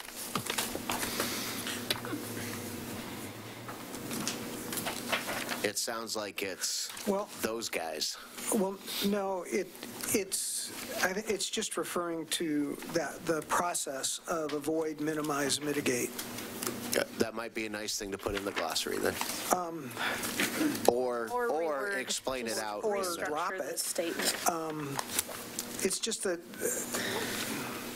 we were, I don't remember what the original language might have been, but we've used maintain in instances where it's not develop, it's not create, we've got this regulatory hierarchy of avoid, minimize, mitigate, and we believe that's a good approach to take when looking at these natural resource areas. There might be another way of saying it. Well, it sounds like that regulatory hierarchy is a thing. It's used as a noun in that sentence that says that is what determines all of this. And I just don't know what regulatory hierarchy actually is. Yeah, so it comes from the state and metro levels that basically provide the framework for cities through things like Title III and Title 13 of the Urban Growth Management Functional Plan, as far as that being a metro document, and others as far as, and then statewide planning goals as far as that you should be trying to avoid and minimize. And the hierarchy is simply referring to avoid, minimize, mitigate in this sentence.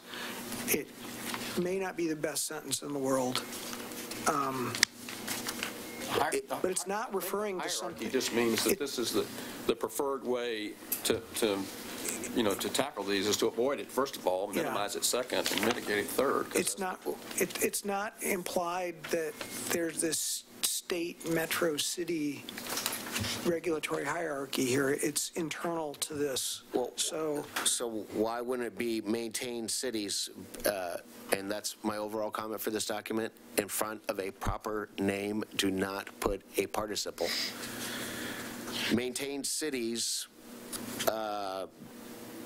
requirements of a detailed analysis, including alternatives, how development will avoid, minimize, and mitigate for impacts of natural resources. Well, you could just put in process, maintain the city's process that requires a detailed analysis, or you could say require a detailed analysis, including, there's a number of different ways we could say this, I suppose, to simplify it. If the phrase regulatory hierarchy doesn't really add anything to it other than confusion, I think Denny's suggestion of just starting with require, striking everything before that would basically gets it the same. 3.2.4. If it were to read just require a detailed analysis, including alternatives of how development will, 1, avoid, 2, minimize, and 3, mitigate, then... Right, and so if you look at the comment or the revised Chapter 7 that I submitted earlier today, that's really in the spirit of what I was trying to accomplish, is that these should be really simple, declarative instructions. And so, not having a lot of extra words in the policies, but, just what are we doing? What action are we doing from this? And so starting at require, I think, is certainly in the spirit of that approach of trying to simplify the language and make it very legible. And staff would support that if that's direction from Planning Commission.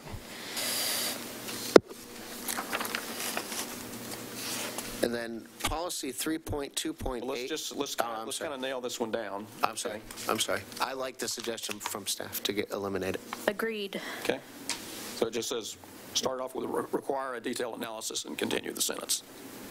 Is that right? Yeah. Okay. Sorry. No, that's good. Every now and then somebody has to tell me to be quiet. Policy number 3.2.8, that second sentence that is in there, it seems like it's a separate goal.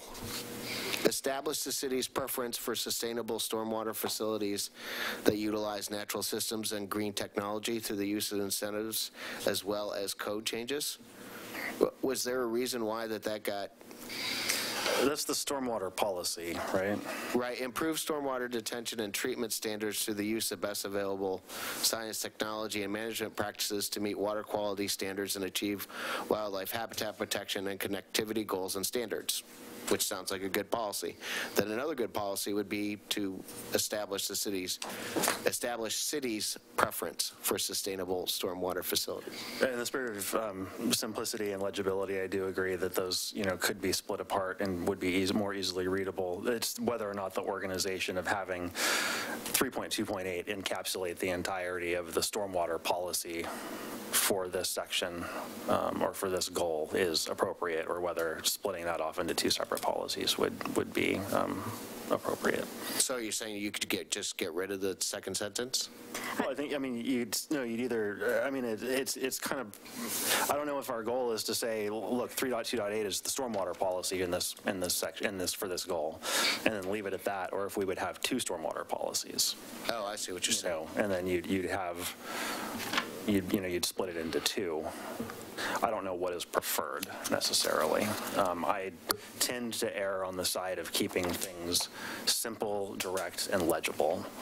It seems as though it just needs to incorporate the utilize natural systems in the first statement.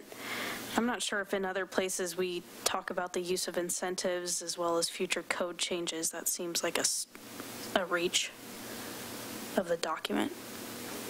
So could the first statement be reworded to incorporate natural systems? And green technology. Which seems to be best available science and technology, but maybe that's arguable. Oh, I see what you're saying.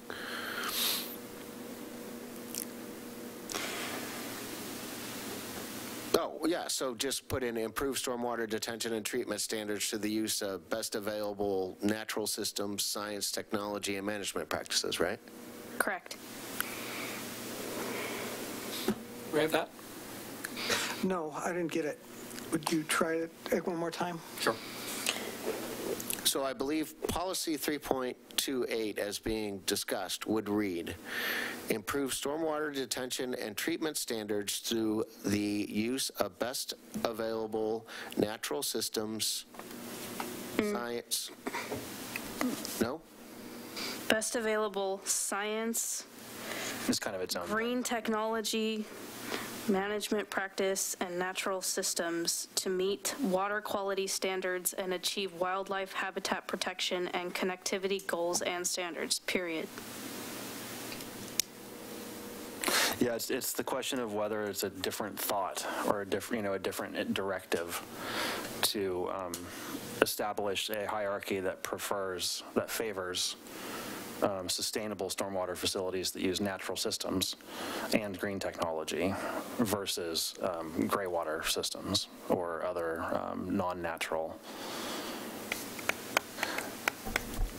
And this did come through. I mean, I think that I think one of the motivations for this was an actual land use application where we ended up, recommending that they go with the stormwater that was, under the parking lot instead of encroaching into the WQR. And so, I mean, our preference is, the natural systems, but there is a time where we might say, actually, we don't want you to encroach on the buffer. We'd rather have a gray water system in this particular case. And so there is a hierarchy there. There's a preference there, and it's just the question of whether that's a separate thought from the first half of that policy. Is it a distinct enough thought that it warrants breaking it into a separate policy? I think that they are separate thoughts, and I would advocate for two policies. I'm fine with that. Okay, so is it simply taking the second sentence and putting it into another paragraph? Is it as simple as that? Or do you want to? Is that complete enough on its own? I just want to give the city enough to, Well, I would think so, that it, like I said, you either incorporate it with the first sentence or you just make it on here. I think it reads okay. We can split it into two. Okay, is that understood? So we'd be renumbering and splitting. We just make this one 3.2.9, the second sentence 3.2.9, and renumber the other two. Yeah. Okay. Thank you. Okay, continuing on section 3. I have one for 3.4.4. And so is urban heat island going to be in the glossary? We can add that. Yeah, this was one of the later additions, so we haven't updated the glossary. And I just, for my own clarification, I thought like a heat island was something like you have 5 houses kind of packed together, all with black roofs that are causing a bunch of kind of heat and blah, blah, blah, so you want to throw some shade on there to kind of cool it down. Am I understanding that correctly? Like a lot of blacktop in an area, is it a heat island? It's not necessarily, I mean, it's not limited to blacktop. It's the general concept of it being a very highly developed urban environment with, especially when if you're factoring the lack of tree canopy. You know, it's why downtown Portland is warmer, stays warmer at night than, say, Hillsborough. Right. So when I got a little bit, so when I read this, it says prioritize increased tree canopies in areas that are currently canopy deficient. Then it says subject to urban heat islands and low air quality. Now that I see the comma, it makes a little bit more sense. The wrong version. But it seems that it's kind of an added thought that doesn't quite jive with the whole entire sentence that way you're getting at. So, I mean, we can continue to work on this. This was based, I believe, on a comment from the North Clackamas Watershed Council. No, I think it's a good... Trying to incorporate it, and I think we were trying to incorporate it into an existing policy, so if we shoehorned it into a place where maybe it would be more appropriate someplace else, or if the language needs to be revised. Well, the word like instead of subject, you could say prioritize increased tree canopies in areas that are currently canopy deficient, like urban heat islands and low air quality areas. I was going to suggest to substitute for subject to use the word vulnerable. Oh, there you go. That's not a bad word.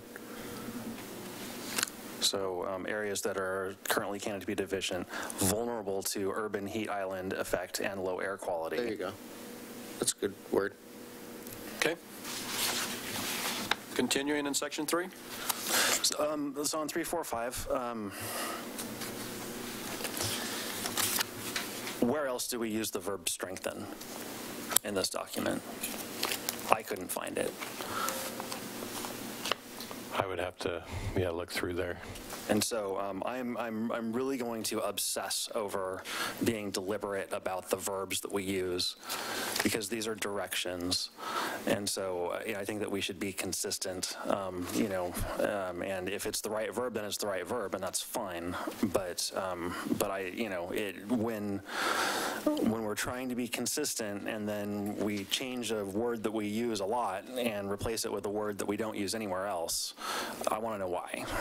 And I don't know that we're changing, I don't know that the use of either of those alternative verbs changes the meaning of that policy in any way that justifies using a word in one place inconsistently with the rest of the document. So I guess do we currently have any protections for existing native species and climate adapted trees? On private property, if they're not within natural resource areas, no, and not specifically for those types. So whether it's enhance or strengthen, it's largely, I don't know if it would need to be even a different. I mean, I would honestly prefer the word implement, but.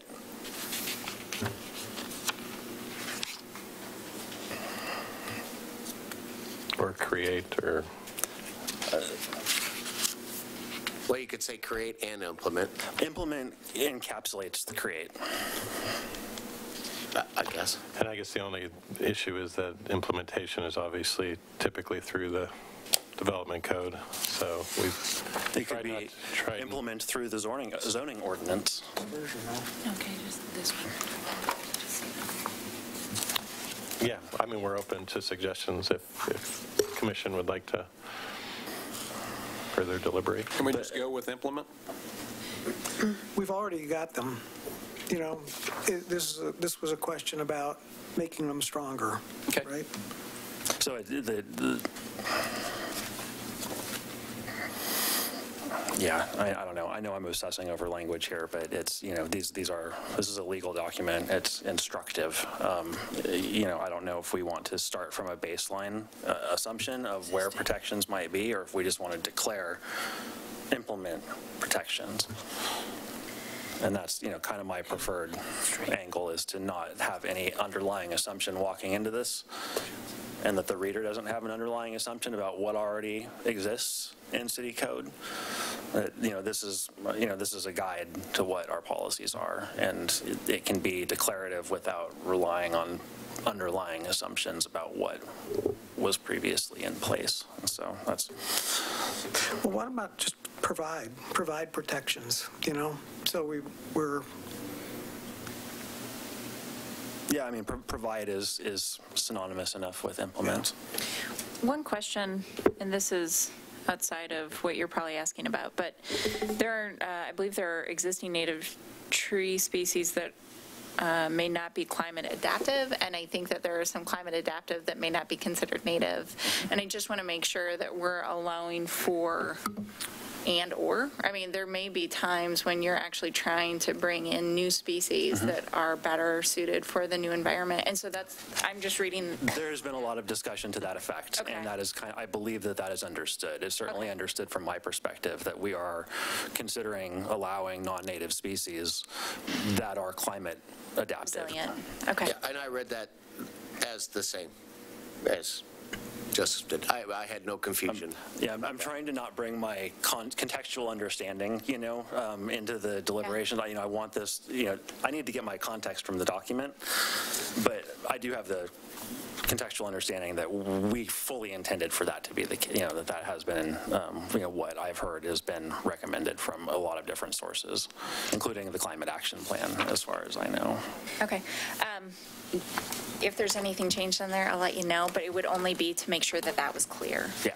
So I am going to speak to our climate specialist just to make sure that she and I are in agreement about how that language exists for that, to reach that goal. I'm great with it if this works for her. I just want to confirm it. Thank you.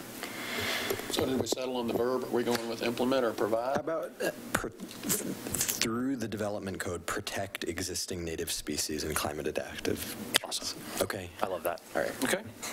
Got that, City? Yep.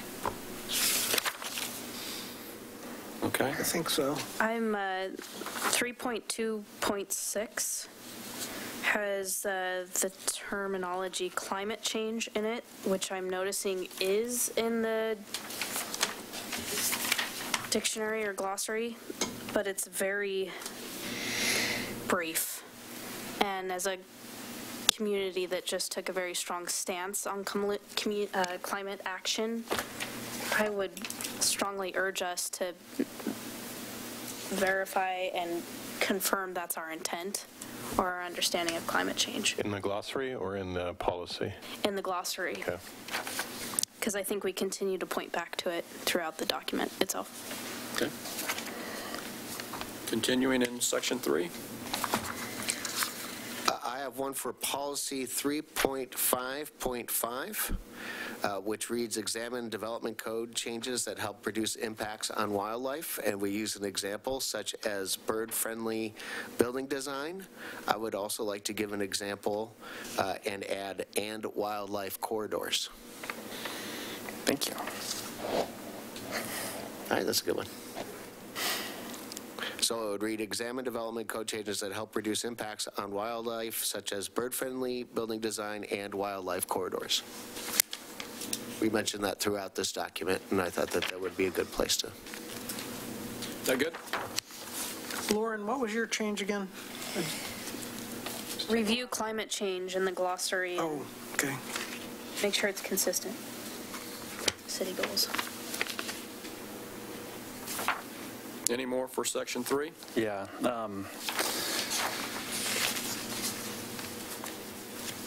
The proposed 3.3.8 from the Watersheds Council that related to fill existing gaps in knowledge of the population trends and connectivity of habitat, fish, and wildlife populations. Which number again? It's on the matrix because it wasn't actually added. So the staff referenced 3.1.2, which is promote public education and encourage collaboration with community partners and organizations when developing strategies to protect air and water quality and other natural resources. I think that sorry about that. I think the intention of this is to try to not necessarily inform the public, but document for the city's purposes, like having the information as opposed to, educating with the information. And so I'm just wondering if... Oh, I thought this meant research. That's... That you actually do the research of the populations, the trends. I think in the terms of, I mean, I don't think that the intent of this policy is that the city goes out and does research. I think that it's that we use the development review process to assemble additional data into, and catalog that data so that we use that to fill existing gaps in knowledge of blah, blah, blah. I think that's what the intent of, that's how it reads to me when in a land use document is, and it's the same thing that we do with the Dagami Bulletin 99 data. It's like we do soil sample studies, and then we update our database. In the FEMA floodplains, we update our data when we get new information from site surveys or whatever that might occur through a development review. And so in the event that's capturing some of this data as part of a development review, then... right, but I think that isn't it in this area where we say, hey, you know what, we should use technology and on-field...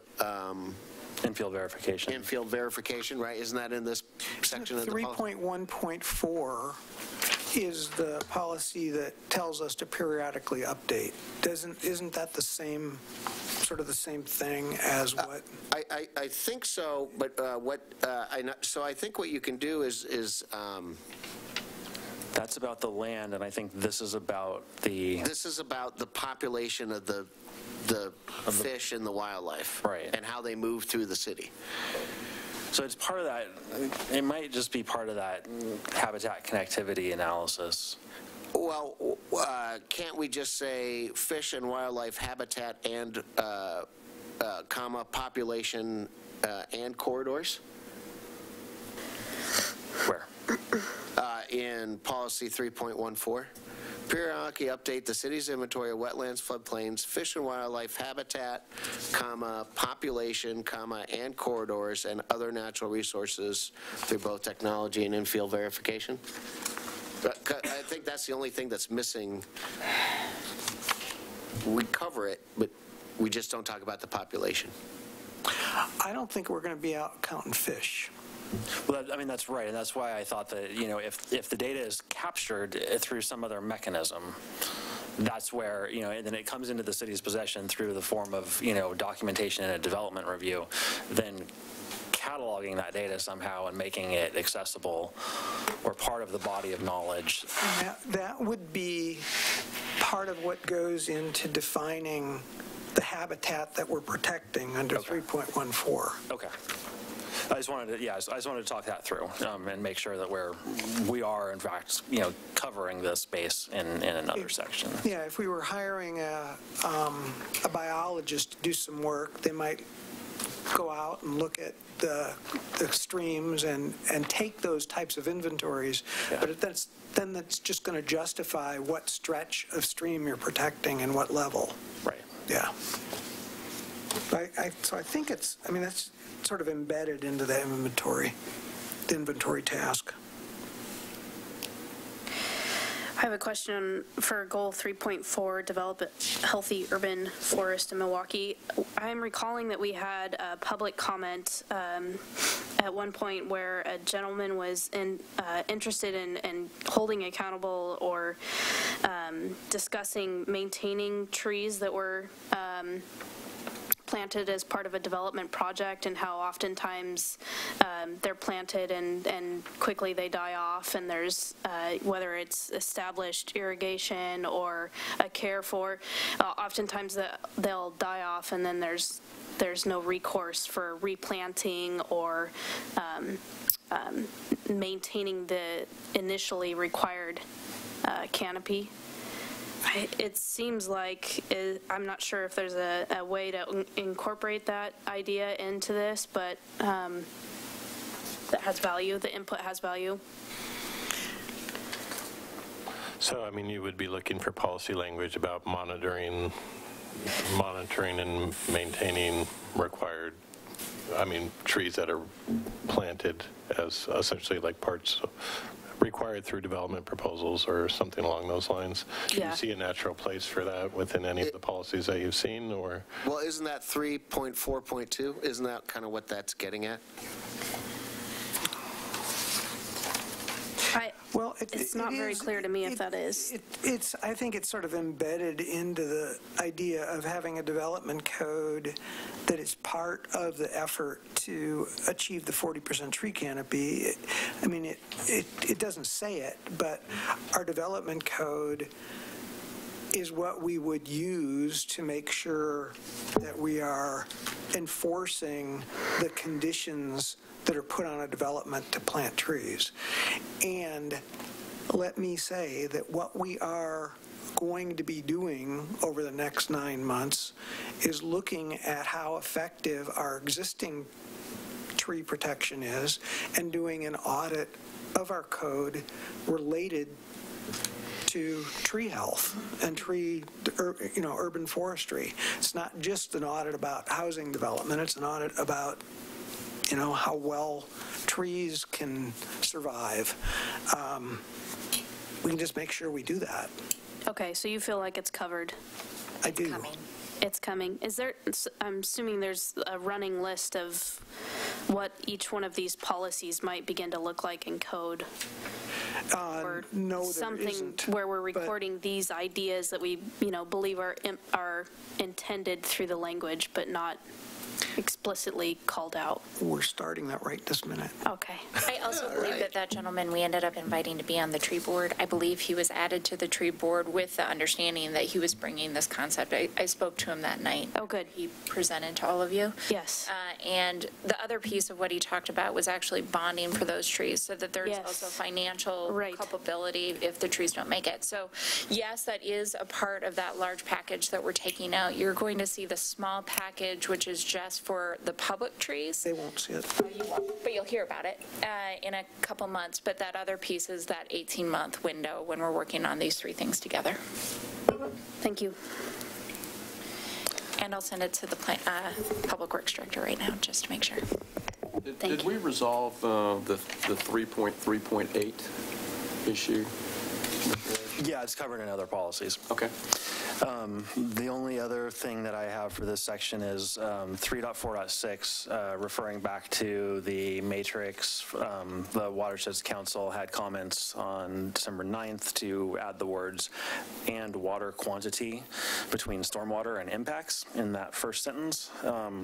So it's evaluate the stormwater and water quantity impacts associated with tree removal as part of the development review process, and staff was not opposed to those and acknowledged that they would be consistent with the other recommended additions to policies, so I think that we should include that there.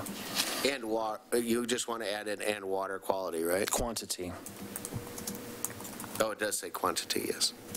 Yeah, I mean, this last batch of changes from the Watersheds Council, is trying to capture the recent science describing water quantity impacts of, climate change and. Does that mean more or less, or both? Both.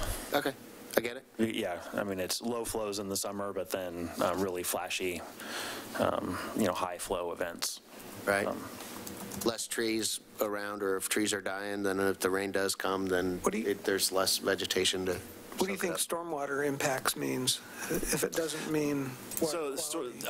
I think the water quantity, it would capture groundwater as well as stormwater. Okay. And so there's more water than just that which falls during the rain events. Right. And so adding that word would include that there as well, or include consideration of water in the ground. Like, I've always wondered, I mean, I know why we do it, but why we all have to pipe our gutter water down into a sewer and back out in the river and make it all dirty when it used to flow in the ground onto the grass and make your lawn green. I know there's a whole bunch of reasons for it, but, you know, sometimes the old ways are kind of the better ways. Any other comments for Section 3? I'm reviewing Section 3.5 closer, and I just don't, I'm not sure or comfortable that the energy efficiency goals go far enough, particularly given our concentration now. And I just wonder if these need to be more descriptive of zero energy, net zero, or net positive goals or reflections, if there needs to be anything more specific about our timeline. They're very broad. They are broad. I think right now, and this is a guess, I haven't talked to that team, there's some fear about the building code having so much control over the energy efficiency components of the construction of the buildings, that just because the energy code is set by the state. So we are working on that as a policy matter, where the council's actually lobbying right now the governor to try and get more control over that, but we don't have a ton. So we've been doing it more through incentives. What I hear you saying is that we need to make sure the terminology we're using is consistent with the cap, and that we need to make sure that we're doing everything we can to achieve that's allowed. So if you're okay, what I'd like to do is talk to Natalie, just double check with her based on your question, and then bring it back at the next meeting. Okay. And one of the concerns I would have is that you just read off 3 terms that are just only 4 or 5 years old as well. And so there will be new terms in the next 5 years as well. And what I don't want to do is I don't want to be so specific that you then end up eliminating being able to use whatever the next new term is. Well, we have a timeline now, 2045 is what I heard. And so we have 3 timelines, but yes. When setting a timeline, there needs to be thresholds of some kind, or something that indicates how you're getting there. And these seem so broad that maybe there's more definition that's necessary if we're going to. Well, the second piece of this is that you're reflecting other plans. So the part of the emergency that was declared by council includes that every 3 years the climate action plan is going to be updated. So actually the new vernacular will be included into that document over time. So it may be just trying to better reference that document in here to make sure that it's continually tying back to that. Well, so that's not a bad idea. Does that help refer to climate action plan somewhere in the yeah, but this section's, where do we? I would note that section 6 is where we do the majority of the discussion of energy in the climate change and energy section, which is section 6. So I think if we're going to start referring to the cap, it's probably more appropriate within that section.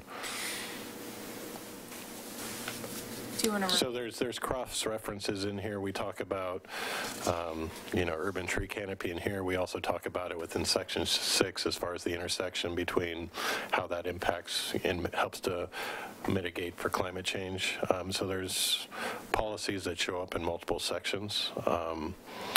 And so if you as part of your review and deliberation, if you think that there are ones that maybe are more appropriate for other sections that don't need to be duplicated within multiple sections, we can call that out and consider that.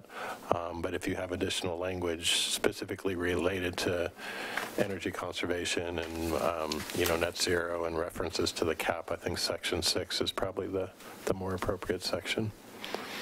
Because the other thing we're trying to do is not have the policies reference each other, right? Correct. And so, I mean, yeah, So the general direction we've received from the CPAC and from Planning Commission, Council has been, there's general acceptance of some level of redundancy that, you know, strengthens the document and calls attention to these things as important. But as with everything, there's, you know, excesses. And I just want to make sure that that staff explains their comment as Mr. Kraska has submitted his suggestion for 3.6.7. Because I think what he's trying to get back is to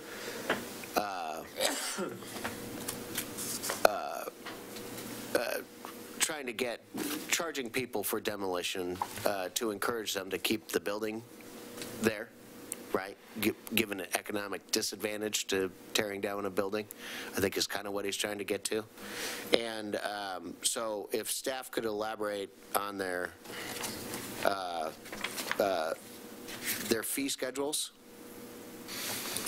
Yeah, so if we didn't understand that and didn't quite get the grasp of that, I mean, that's something that we discussed. I wasn't thinking of it within that as far as creating an economic disincentive. I mean, there are jurisdictions that make it $10,000 to knock down a house, and they basically are doing that because they don't want to see houses demolished. This is the environmental section of the code. That's really more, this policy is more about, you know, the air quality. About the air quality and that. Impacts, yeah. Okay. If there was an interest in creating a disincentive for demolitions, for which reason is one question. If it was about maintaining historic buildings, it would go into the previous section. Yeah, well, if it was about affordable housing, it would go into. Right, and I think it's more about the idea of the affordable housing or keeping what inventory of middle income housing we already have, because a 1,500 square foot ranch is still middle housing. I mean, it could be the sustainability impacts associated with, you know, material sourcing and, you know, I mean, there's. I mean, it could be, but I think this is supposed to create a disincentive to tear down a house, which for energy conservation or affordability purposes. Well, I mean, I guess it's both. I mean, it's so, but not here, not in this section. That's what staff is recommending. I think that's fine. I mean, it is. But can you write that down on your little list so that we can remember to circle back to it? Your little list. It's going to be very We'll call it Lauren's list from here on out. Just as long as it's being recorded. I hope it's going to be Mary's list, actually. Notice how she ran out of the room. That's why you can blame her for it. She'll watch the video tomorrow to make sure that she captures all that. You can ask Denny and I in September. Her memory's a lot better than mine. Anything else for Section 3? No. Okay, let's move to Section 4. And so the first one out of the gate here is just for consistency. Put Section 4 : in front of Willamette Greenway.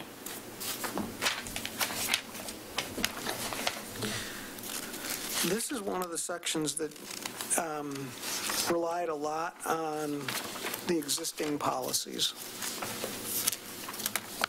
That was one of the sections. Okay. Well, that explains a lot. There's some things that are different, but I mean, well, yeah.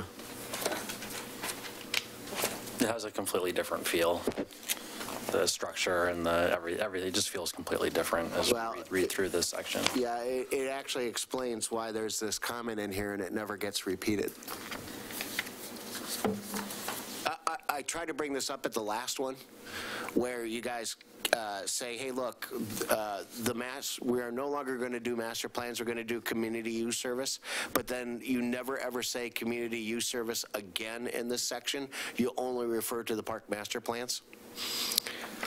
And you don't mention Peter Kerr Park, which is on Elk Rock Island, and I don't know if Elk Rock Island plan incorporates Peter Kerr Park. They are two separate entities. I believe the Elk Rock Island Management Plan incorporates Peter Kerr Park. the same piece of property. I understand that. Okay. I just want to make sure that that is what was in the contractual agreement between the city and Portland, that is how that reads. I can look it up while we're sitting here. Because it is Peter Kerr Park. Yeah, I mean, this section does have, the formatting is totally different than, I'm actually surprised we didn't catch that earlier, but many of these sentences don't start with a verb, and pretty much everywhere else in here, they start with a verb. Yeah, and you have A's and B's and C's and all sorts of things going on. If I remember right, this was the chapter that you worked on, Denny. Well, yeah, it was, and I think that's my wife calling. But I haven't looked at it for a while either. Can we hold off reviewing this? It seems like there's work to be done. Is there work to be done? Well, if we wanted to change the formatting, there's some work that needs to be done. Well, I'm Thing looks like a copy paste. Yeah, I'm fine with it, except, and so I'll show it out. And so in policy 4.32B, in the second paragraph, it should read, I think, the review process will require consistency with the following plans. Willamette Greenway chapter of the comprehensive plan, adopted parks master plans,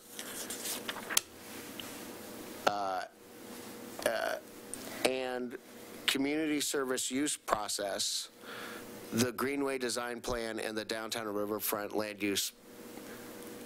No, it shouldn't. I don't. No, because you say that Milwaukie Bay and Elk Rock Island, Kronberg, and Spring Park are already master plans, but it says all future master plans or amendments to plans will be adopted to the community service use process.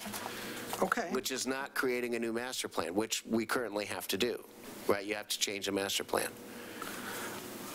The way this is hopefully going to work in the future is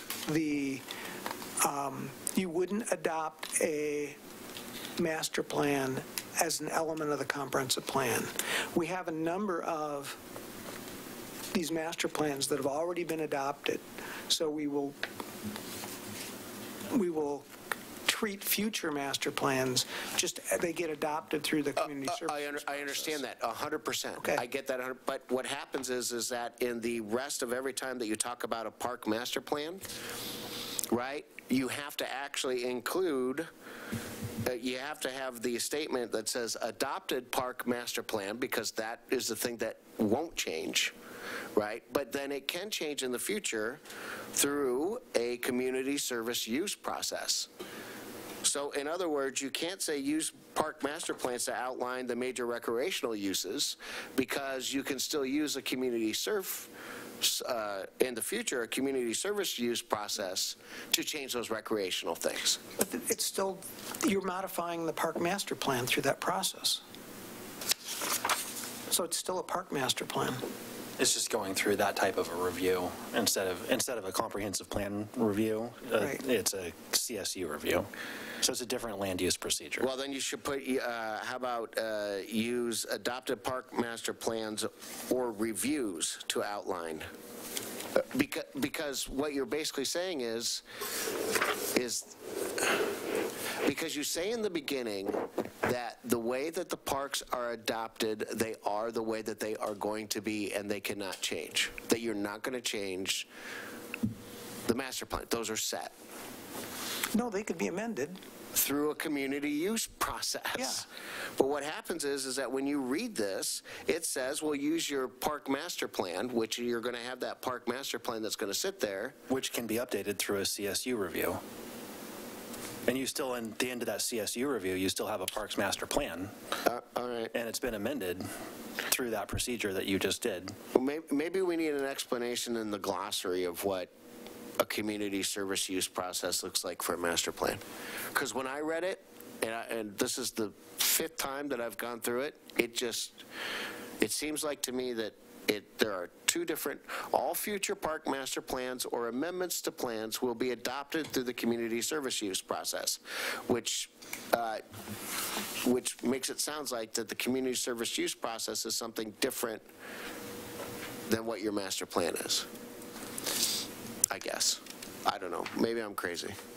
If the commission says, shut up, Greg, and we don't need to talk about it, then that's fine. But I actually think that staff should rework this section because it's just entirely inconsistent with the other sections. Like, for example, I mean, looking at policy 3.3.3 about setbacks, and then you go on as a descriptor, when not establish it through this process, you know, conditional use will establish setbacks, and it's just not consistent with how we talk about other policies. We don't put in like caveats or further explanation. So I guess, I mean, I think that it needs to be reworked and removal of those extended explanations that to me kind of go more into code or a supplemental document.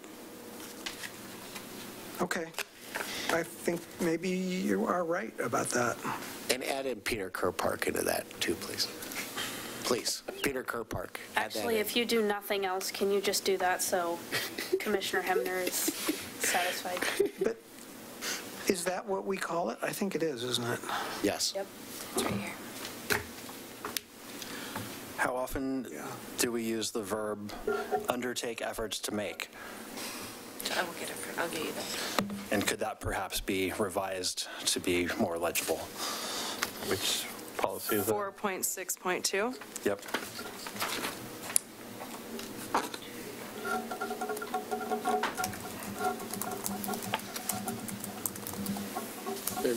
I would suggest we move on to section 5, unless there's any more point issues we want to bring up, because we really want this, we really want the staff to be able to, you know, work on this and bring us what we're looking for next time. So if there's additional guidance you think they need, let's try to get it. I think that's relevant guidance, but I'm also a stickler for language, so that will keep coming up tonight. I'm sorry. And as we move into section 5, just as a reminder from the list of key issues from the staff report, the one that's called out for section 5 is policy 5.4.1. So just to be taking a look at that. Okay. So comments on section 5 now.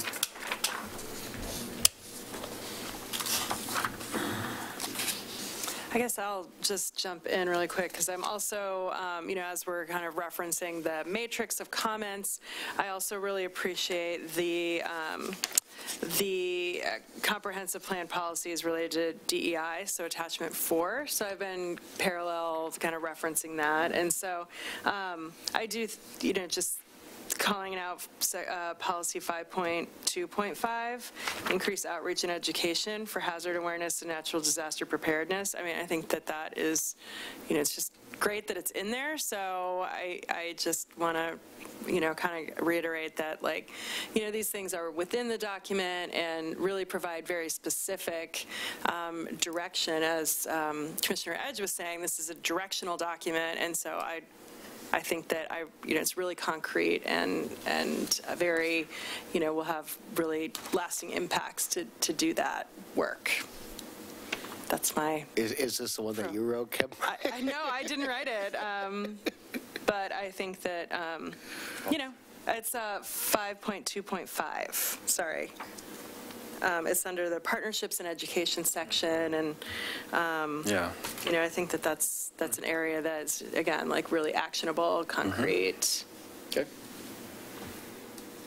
You wanted us to focus on 5.4. Well, I was just noting it in referencing the staff report and just making sure that we're acknowledging the key issues that have been brought up in the last couple of staff reports. Just that 5.4.1 was one of them. And I can expand on this. Please do. I mean, there was quite a bit of discussion at CPAC, at Planning Commission, at Council about the concept of prohibiting development in the floodplain. And as we have just gone through the Elk Rock Island work, and we have, and just the sort of the headaches associated with that, needless to say. But where we are on that, for a recap, quick recap, is the developer's going to come back with a 5-lot subdivision proposal to the council that has 5 lots up on 19th. So they'll be pulling the majority of the development out of the floodplain and out of, again, what we were using there was the natural resource code, the habitat conservation area, avoid, minimize, mitigate language to encourage them to not develop in the floodplain. The FEMA required language to be eligible for flood insurance does not prohibit development in the floodplain. And what we talked about through our process was, no, we need language that prohibits development in the floodplain. And where we have suddenly balked a bit is if we prohibit flood development in the floodplain, we are potentially facing a takings challenge where prohibiting that development could result in someone saying, you've just taken all of my development right away. I have a work session scheduled for February 4th with the council about this topic. And and part of that reason is because the engineering staff had gotten a grant to evaluate, it was actually DLCD, the state got the grant to update floodplain ordinances across the state. They contacted us, asked us if we wanted them to do an audit of our code. Engineering staff said yes. We worked with them to come up with an updated version of the code. That's ready to go to hearing now. They've got a draft that's kind of hearing ready. It will come to you and then go to the council. The problem with that version is it's inconsistent with this draft policy as written before the edit that I just made or proposed.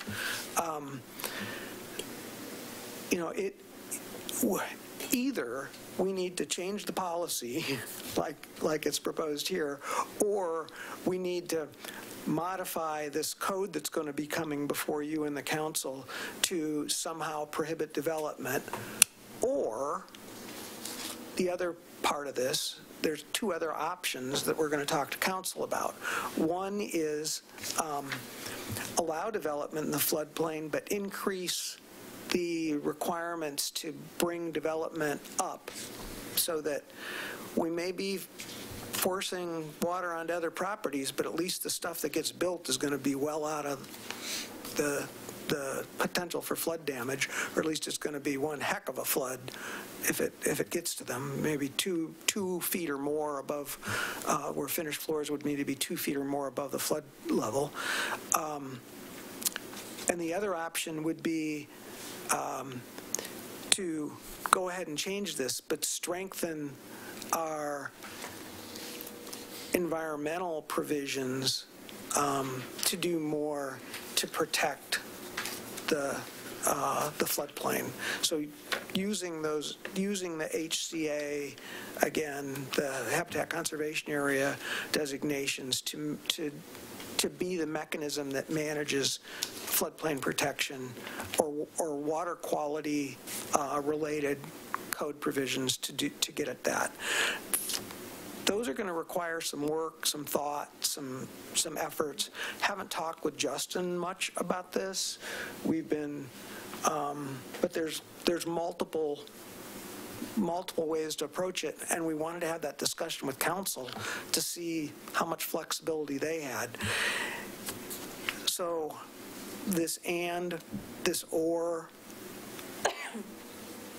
if we keep it as an and, we're going to have to figure out a way to do either a transfer of development rights or some taking. Does this have to do with, I'm going to say this wrong, Proposition 49 or whatever this code 49 is, and that basically states that you can't change code on people's land that already own it or start to develop, what is it? Well, if you can't take away a development right without compensating for it. So okay. Now that all these properties basically have this right to develop. Yeah, but how many properties are we really talking about? Well, there aren't that many residential properties, but there are a heck of a lot of industrial properties. Oh. And I think we're less worried about the residential properties in that sense. I see. Right, everything along Johnson Creek and all that kind of stuff. I thought Measure 49 was constrained to housing. It may be, but it's probably not. It could very well be. I don't recall, but we would still have, I think, a similar claim issue that one could raise if you're.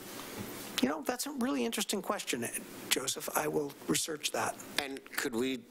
I personally would like to prohibit at least residential housing in any floodplain because it just seems ridiculous, but.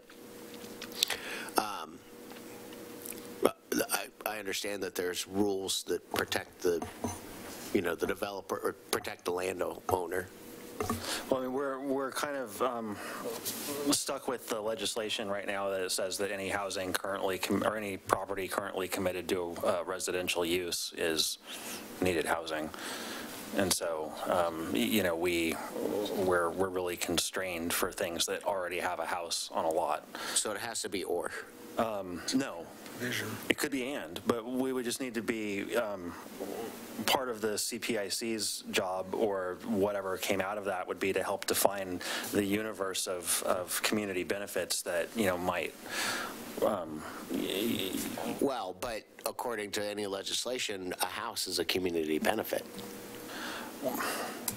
I think that we have the flexibility in defining that. It's restrict development, not prohibit. It's restrict development to uses that have a demonstrated community benefit and for which the natural hazard and environmental impacts can be adequately mitigated. So you have your regular mitigation requirements and hazard risk requirements and standards, and then there would be some other component that would be required that would have a demonstrated community benefit. It could be floodplain storage. It could be well, actually, you could say it provides a bunch of jobs, so that way you can have your industrial district be in a floodplain if you put in and.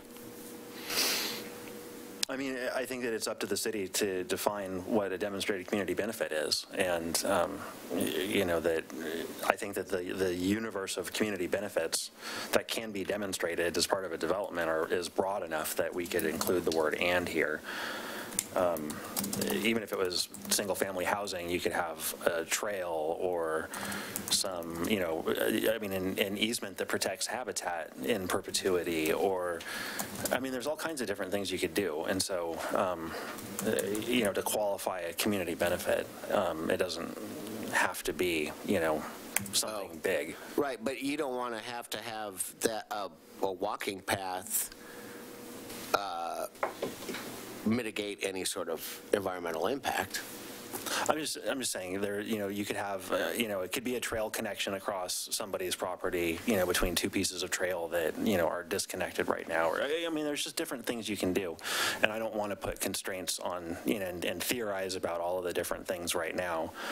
But there are options that someone could do to provide a community benefit that are, compatible with different kinds of uses, including low-density residential uses. Are you an and or person? I'm an and person on this one. Because I think that demonstrated community benefit is a very broad. I think it's very broad, and I think that you could easily get things defined there that would meet that criteria, that would not be takings or in excess of proportionality or anything that we'd have to worry about. So we for the floodplain code, we need to put that trigger in, and it's definitely not clear and objective. I mean, there are some things we'd need to really think about in terms of how we would address that. I think that's fair on the surface. I think you could get to a clear and objective list. But again, I don't know right now is the time to be brainstorming everything possible. But I think you can get to clear. I think you could define clear and objective standards around that. You can pick the thing off the list that you're going to do to meet the community benefit. You could have a menu, and that menu would be clear and objective. I mean, I don't know. I'm not. Well, I don't know that you guys need to. I mean, you don't have to solve this one tonight, because we've got a council discussion coming up as well that it's going to influence this. But if you all felt very strongly about it one way or another, I would be happy to relay that to the council. Is the difference between, say, like a small subdivision going in that, with houses in the floodplain and they have mitigation, for the individual dwellings and the occupants of the dwellings, but then it's not contributing anything else to the common good, versus one that does the exact same thing but then provides a walking trail or provides additional flood storage capacity, or just does something extra that's a community benefit. And so I don't think that that's a huge ask. I feel strongly that the natural hazard risk and environmental impacts must be adequately mitigated, and gets us there. So I think sort out the rest later, as Denny's invited us to do. I didn't actually hear what you said. You wanted the and. He's in the and. It's got to be and, because you can't. It would be crazy to not say that we have to mitigate the natural hazard risk. That's crazy, or allows that. This may sound silly, but I mean, could we have a show of hands for and? I'm kind of in the and column too. Okay. I will relay that. But that's just, that's obviously for your discussion with council. I think we can move on. Okay. For the, again, referring back to the matrix for a policy that didn't actually get into the draft, the 547 proposed by the Watersheds Council, I think the spirit of this was to just really allow different interest groups or whatever to kind of sign on to get pre-application conference comment requests. Some way of being able to be engaged early in the process. And it doesn't look like, I don't think what they're trying to do, I shouldn't say we, I know I'm affiliated with them, but I haven't worked on this with them. I don't think the intent here is to go through expensive reviews of all of these different, green infrastructure and development processes. I think I think it's just interest groups looking for an opportunity to, engage early enough in the process that it can affect the trajectory of the project, and that's really at the pre-application conference stage, being able to submit some comments or being able to, know that something's coming down the road, so that you can. And so whether it's the Watersheds Council or it's the Audubon Society or some other special interest group, someone wants to sign on to, get early notice of development proposals, even if they're not into the development review track yet, and they're just in the pre-application conference track. Just being able to engage in that process early enough to, possibly affect that trajectory with, that whatever special interest group's expert knowledge in a certain area that may be relevant to a given site or context. Does that make sense? So are you calling for at least some version of? Well, I'm just trying to make sure that we're on the same. I mean, I don't think that what they were asking for was quite as heavy as the staff comments, kind of read. Well, there's a number of ways you could interpret their draft 547, I suppose. Ideally, you'd have someone on staff that is skilled in this area, and you could have them help somebody with their project in advance of a submittal. Just that Or the you'd have term a- cutting edge seems a little nuanced, like overbearing. Joseph, are you saying that? Cutting edge? I don't need cutting edge in there. I'm just looking at the spirit of the policy, you know, and trying to get to the root meaning of the proposed policy. To me, it just felt like, you know, it's a mechanism to get the information sharing to occur, not necessarily have someone on staff. I get it. How about this? Create a mechanism that ensures proposed development consults on green infrastructure and development processes early in the development process. So that means that you don't necessarily have to consult with a city staff person, but you should consult with somebody on green infrastructure and development processes. And then that way it could be suggested by city staff that say, hey, you know what, we're really a green city and stuff like that. You should maybe go find a consultant. Well, I think in most cases they're going to have a consultant. It's a question of whether that consultant obviously agrees with or addresses some of the concerns of our watershed council, the watershed councils in the area, or the Audubon Society. And so I think there is potentially a place for this. I guess we would need to be careful with the language as far as how mandatory we're making this. What if an applicant at the pre-application meeting says, no, I don't want to meet with the Watershed Council. I already know what they're going to say, and I'd rather not do that. Are we going to require them, or? Well, but no, you just say consult, so they can consult, you know, with whomever. The city could provide a list of people to consult with if they wanted to choose to. Doesn't make it a requirement. Or someone that has some certification or whatever. Right.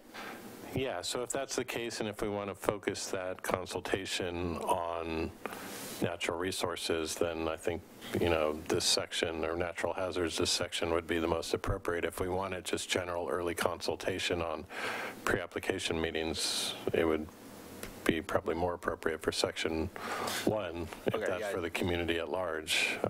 And I would have to look back through. I can't remember if we have that language or not. Yeah, I like what Commissioner Hemer is suggesting. I think that more encapsulates what is being proposed by this than what I was originally thinking. Well, right, I guess the idea is that let's not put something in here that's going to be a burden on the city that we'll probably never ever implement.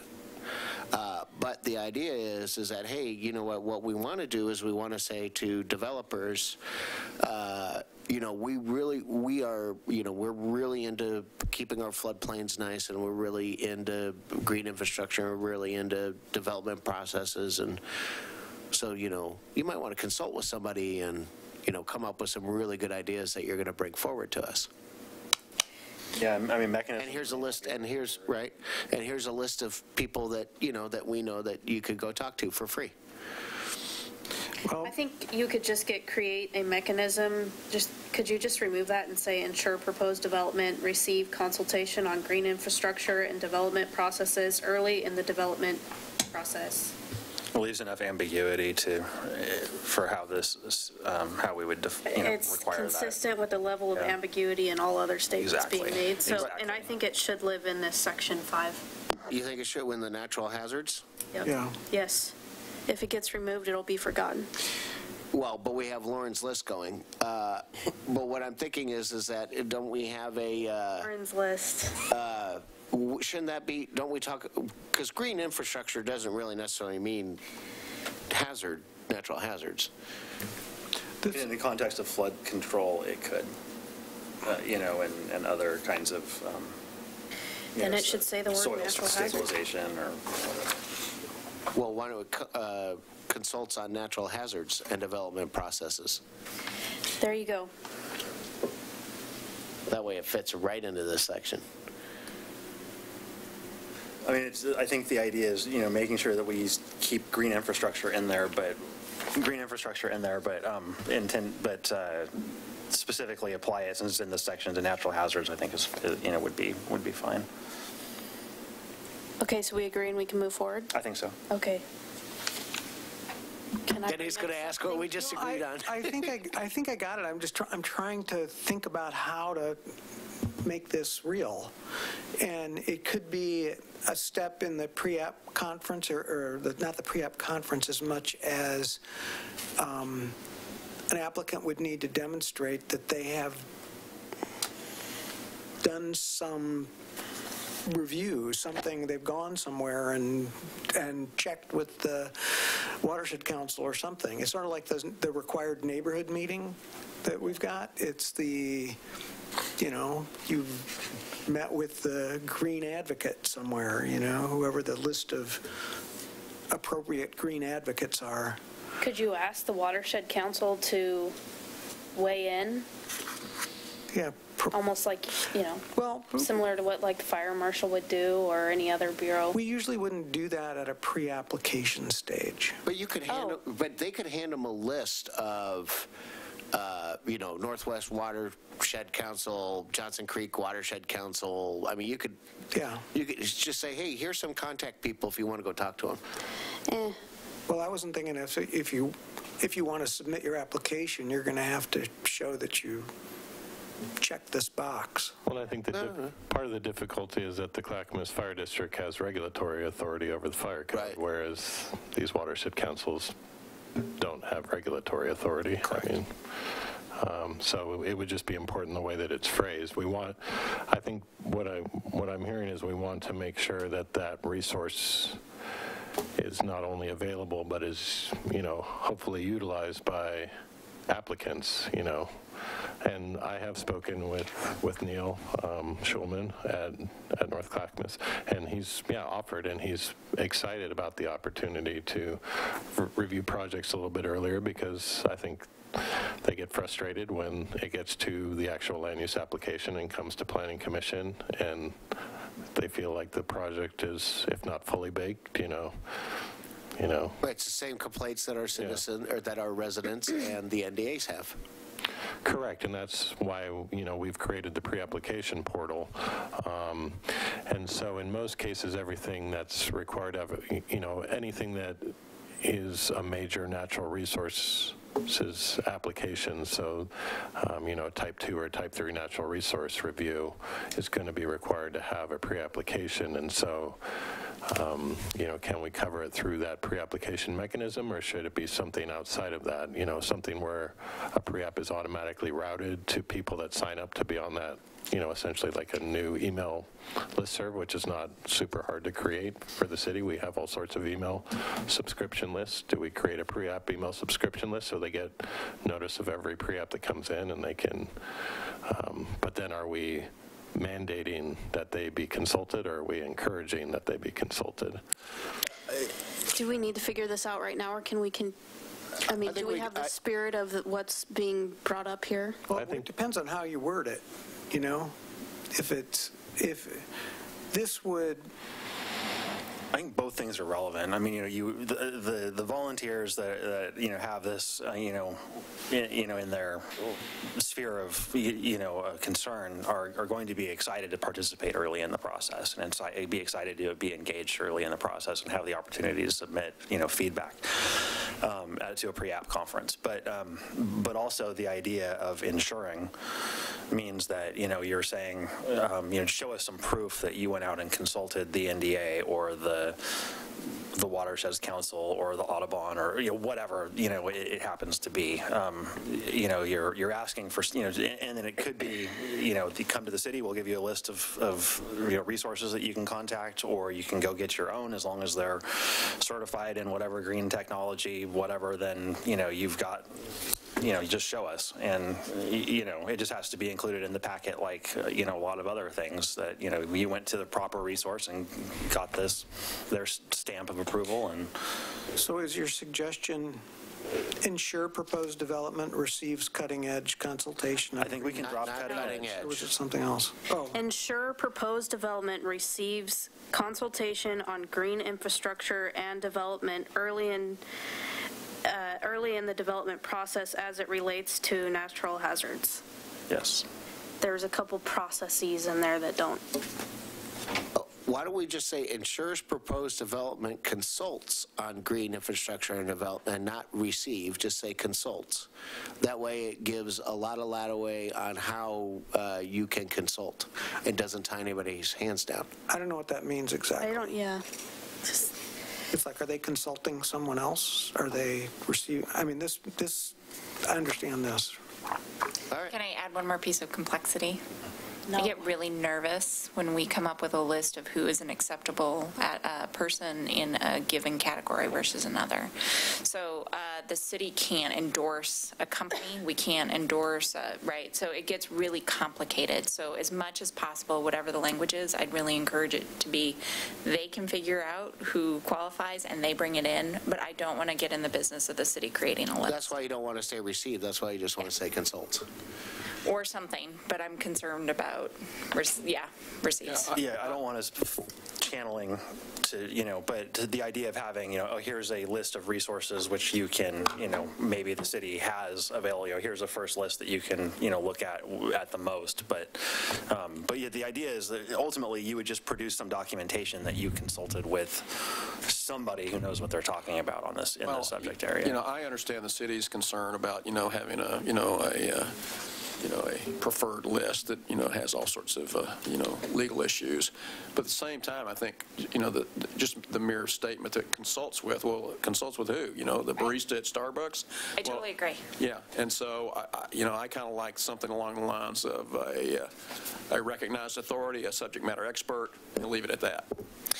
Yeah, as long as everybody on this sort of discussion understands that it's probably going to be them defining who that is. Great. I don't want to move off of what we're the hazard things, but I think that staff makes a really nice statement here where it says that it's created an online portal and notification process to make pre-application conference available for public review. I think that should actually go into goal 1.3 and be made a new policy that basically says create an online portal and notification process. And then you don't have to add it on to Lauren's list because you've already actually started to do it. That would be maintain. But, okay, create and maintain. There you go, check. No, it's been created. All right, well, maintain. Yeah. And put it into the maintain transparency and accountability.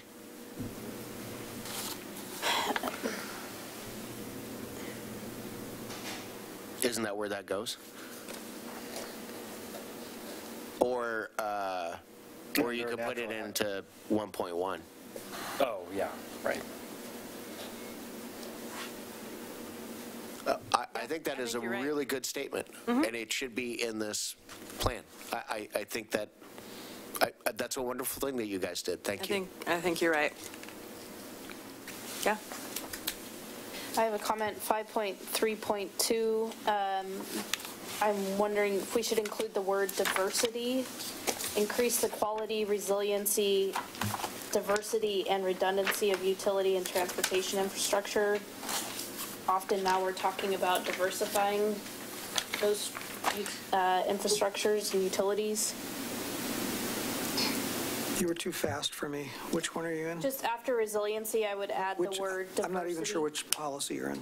5.3.2. Quality, resiliency, and diversity. Yes. Diversity and...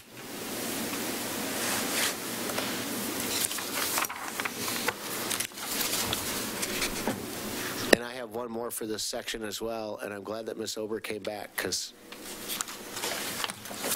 y'all have incredible focus. It's been 3 hours. I'm so 5.4.5. So technically CERT, their name is Milwaukie Community Emergency Response Team, but they are controlled by the Clackamas Fire District. So it either needs to say support expansion of Clackamas Fire District Community Emergency Response Team, or it needs to say support expansion of Milwaukie Community Emergency Response Team. The city does not own. Yeah. And if I could note that we did receive a comment from, I believe, Linda Hedges, a CERT member, who pointed that out, and so. And I noticed it didn't make the matrix either, so. Didn't make. You're correct. It was written somewhere, though. You had. No. You guys got it. Just got overlooked. Yeah. The language of Milwaukee's CERT is consistent with how Milwaukee talks about it on milwaukeeoregon.gov, where it's referred to as Milwaukee's CERT team. So right. But it also exists on the Clackamas Fire. The Clackamas Fire District semi-funds it, or operates. They provide over the coverage for them for insurance and other purposes. Dropping the word cities does it, right? Yeah, but you got to put in, then you got to add just Milwaukie. The Milwaukie CERT. Because their official title in the city is Milwaukie Community Emergency Response Team. So Ms. Hedges had called it out in relation to its description within the background section for Section 5, as opposed to the policy. So we'll revise it in both places to clarify the role and the regulatory oversight of CERT. In 5.4.2, stormwater is one word at the end of that statement. And then I'm just wondering, does the term green infrastructure need to be in the glossary?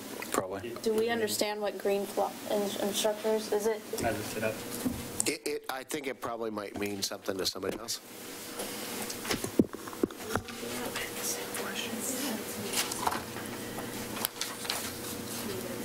Okay, it is in the glossary.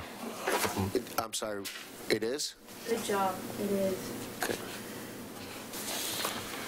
Yeah, so it's on the top of 5.1, page 187. Disregard. I have no more comments.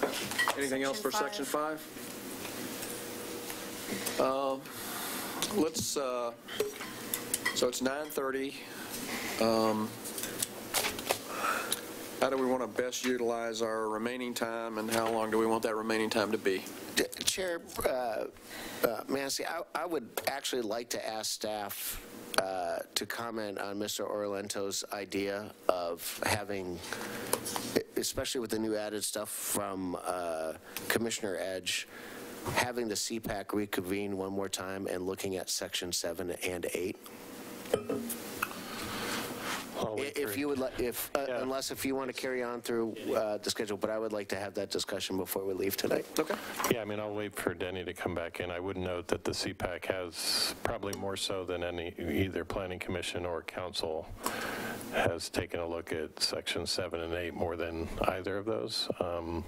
So as far as it being a direction to reconvene the CPAC, I think we obviously need to clarify what we're trying to get out of that, because Commissioner Travis, obviously being involved with the CPAC, can provide some additional context, but the urban design policies were discussed a number of times at CPAC. And so as far as the proposed addition of Goal 8.4 and all of the not implementing, but all the underlying policies within the proposed Goal 8.4, that is something that, if you think the CPAC could provide direction, we could reach out and gauge the availability. We had been wanting to give them a chance to kind of discuss neighborhood hubs as well, so that's something we could look at. But Denny, the question was, or the suggestion from Commissioner Hemer was regarding the proposed reconvening of CPAC to discuss Section 7 and 8. Mr. Chris Ortolano's suggestion on that. Well, and the reason why I say Section 7, because that's already been adopted, right? Yeah. By resolution, is because of the vast changes that Commissioner Edge, and I haven't had a chance to read through all of them. They are non-substantive. They do not change the spirit of a thing. Okay, so clean up language and present consistently. Okay, so Section 8 then? Thank you. They did discuss Section 8. I just raised the question if staff thought it was a good idea or whatever. I don't think it's a good idea. We've gotten a lot of comments on Section 8. Okay. I don't know that, and they've commented on Section 8. So I would note that, I mean, as far as Section 8, especially the proposed Goal 8.4, that's something that the CPAC was not fond of, that type of language, the neighborhood integrity and the kind of inference that additional density was automatically going to be a negative for established neighborhoods, no matter the scale of that density, whether it's limited infill development of missing middle housing options, or we heard some testimony tonight where people obviously agreed with that. And so I would say I would let Commissioner Travis respond as a CPAC member, but there was pretty much the unanimous opinion.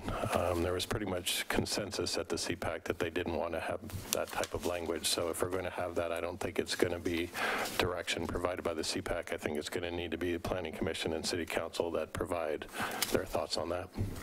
Yeah, I mean, it's well stated. I mean, we did discuss it at length over a couple of meetings and decided that that was not the direction that we wanted to put into the plan.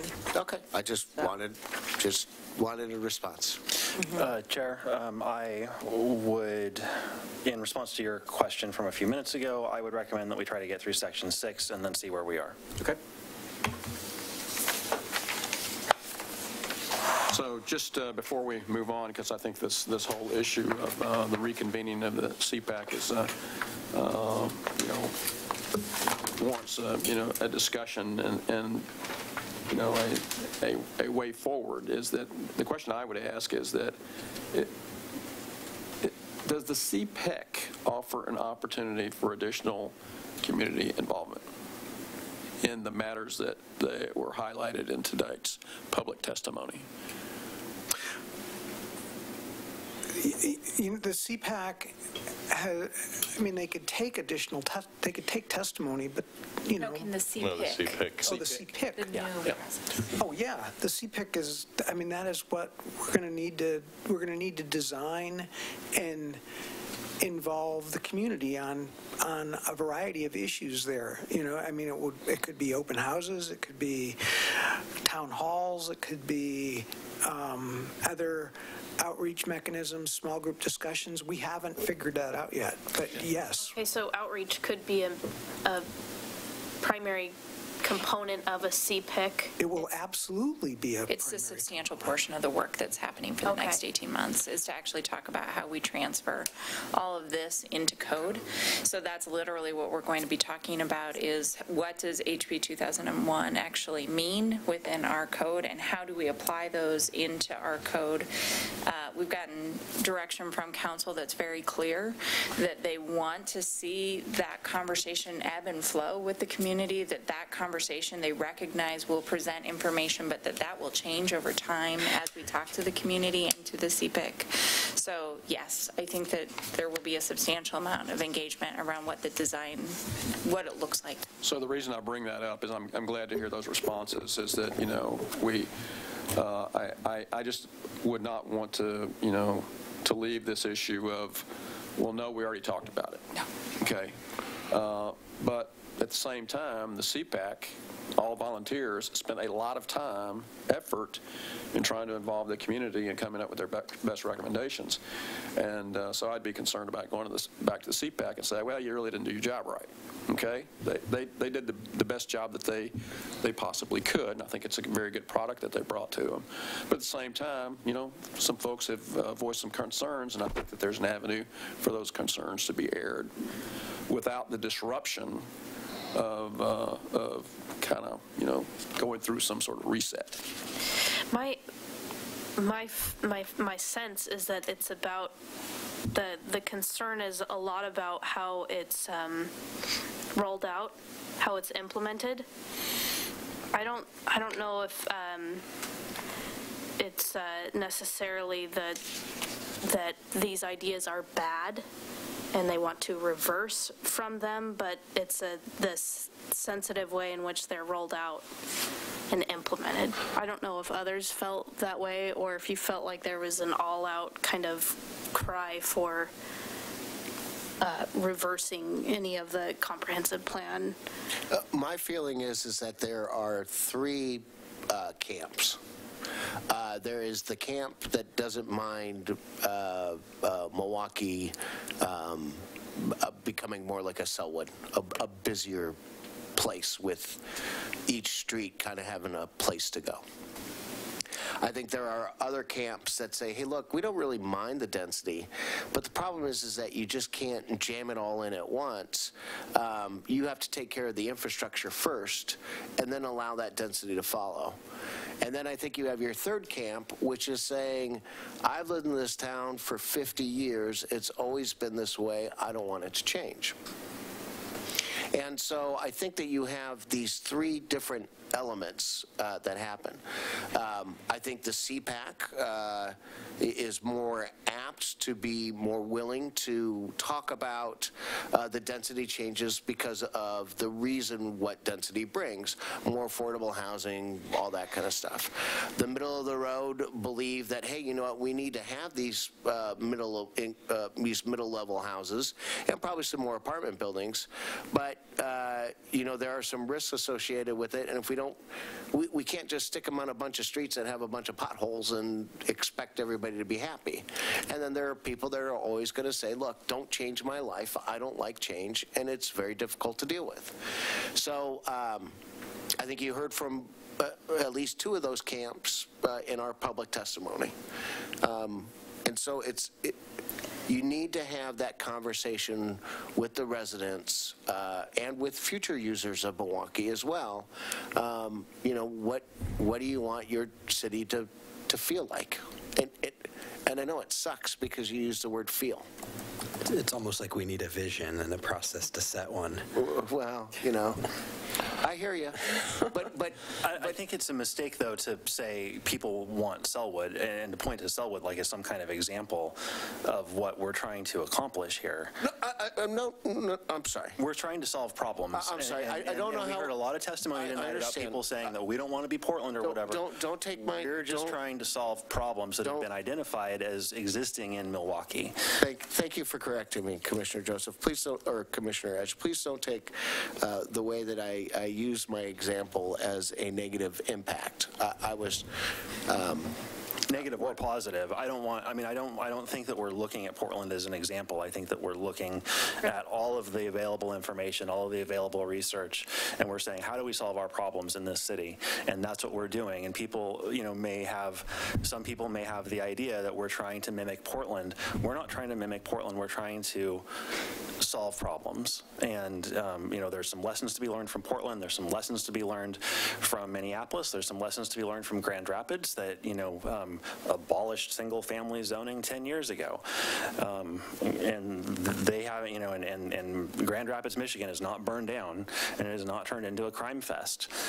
You know, it has not substantially changed from where it is, but there is more housing that's available, that's affordable to more people that live there. And so, you know, these are not these huge wholesale transformative changes. This is, you know, I mean, we're setting policies that we're trying to solve these problems over a 20-year horizon. It does have to be incremental, and it will be incremental by its nature because we're relying on private investment to fulfill these objectives for us, I mean, largely. And so, you know, we have to enable that, but, you know, and it's not going to be 4-story apartments in the neighborhoods. It's going to be, you know, some more attached housing, and you know, and I just on similar sized lots probably. And so I understand how you feel and perceive this is going to be, but that's not how everybody does. And you need to be sensitive to how other people feel about this. And one of the things is that During the CPAC meetings, nobody was allowed to speak except for the CPAC members. They are hearing about it for the first time. You have a group that is spreading knowledge, knocking on doors, telling people to come in, and look at how successful they were. We have 50 people in here in the last 2 hearings to come and talk. They may be pushing their own agenda. I can't, I can't speak to that, but there is real concern from the residents, that especially people that moved here or have lived here, that like it the way that it is. And that's where the nervousness comes from. And that's why I just asked if CPAC has already decided, hey, look, we've already talked about this, then there's no reason to go back to the CPAC. It sounds like for the residents to be able to talk about their concerns about what density may feel like to them, that there's a next step for them to be able to go to. Yes. Yeah, if I could just jump in, and I think these are all valid points. I think people have expressed valid concerns based on their knowledge base. A lot of people have not been involved, and we can't involve everyone, and we want people to be involved. I applaud people that came tonight, no matter how they found out about the meeting, and that's what we want. We want this to be a community-driven process. I think as far as the CPAC, I mean, we can, if the direction is either from Planning Commission or if it has to come from wanting us to consult council. I mean, we can reach out to the CPAC, but it's, that's going to add a month or 2. I mean, we're going to need to find a time for the meeting and then a time to actually revise the policies. I mean, it pushes out the schedule. It depends on the scope of what you think that discussion should be. If it's mainly related to neighborhood protection and neighborhood integrity, I'm not going to speak for the CPAC, but I can already imagine how that discussion is going to look. I think as far as, information and engagement of the community when it comes to the implementation of the comp plan, yeah, it's going to be incredibly important, the messaging and the information that we provide as far as what the role of the comprehensive plan is, what the role of policies are versus, hey, we're actually going to be getting in and changing the code language. Now, that's something completely different, and it merits and it warrants and it requires a completely different public involvement plan. There need to be some different strategies. These aren't policies that we're going to be talking about. This is actually code language through ordinance that then becomes the development standards. So that's a different conversation to have, and so we're going to need to establish a public involvement plan that acknowledges the concerns of community members and that expresses the city's vision while also responding to some of the feedback that we've received. So the primary difference on Section 8, which has been so much of this discussion, is that it didn't go through the pin down process. It still had discussion at CPAC. It still had discussion at council. It still had some discussion at Planning Commission and council. So, we've had the hearing. We've gotten input. You can work with that, and the details are still coming. The details of how you fully implement these, but the policy language, it's pretty straightforward. It's not. I mean, I think what you see in some of the comments are questions about compatibility and livability, and those are things that where they happen are at the code level primarily. And we have a lot of policies that address those aspects of the built environments as well. And so it's not like it's just add density and don't worry about anything else. There's policies that will shape the ultimate development standards. So I mean, I agree that one wasn't pinned down.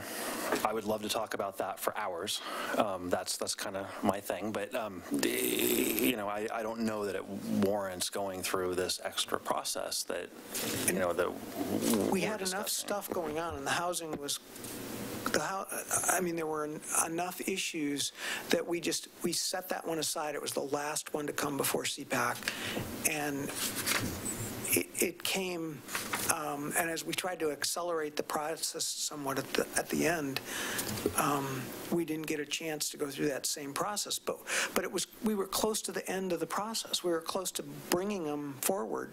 So it just seemed like we can roll this one forward with everything else without that pin down stage. Let me ask that I have a sort of a clear view of the sense of the commission here. Are there commissioners who would be interested in reconvening the CPAC? I'm curious, does it require reconvening the CPAC? Is there another way to go about providing public comment without the CPAC? I don't know if there's any other way so that the rest of this can continue in forward motion and development. I'm not sure what you're going to get from the CPAC. I mean, are you looking for other input on these policies? It seems to me that that's what's being asked for. Yeah, and if I could just clarify from what I remember, it was a while ago now, of Mr. Ortolano's comments during the public comment period, but I think he had suggested that the CPAC reconvene and that there also be NDA members present so that there's direct neighborhood input in their discussion is what I remember. And so that's something different than we're not just coordinating.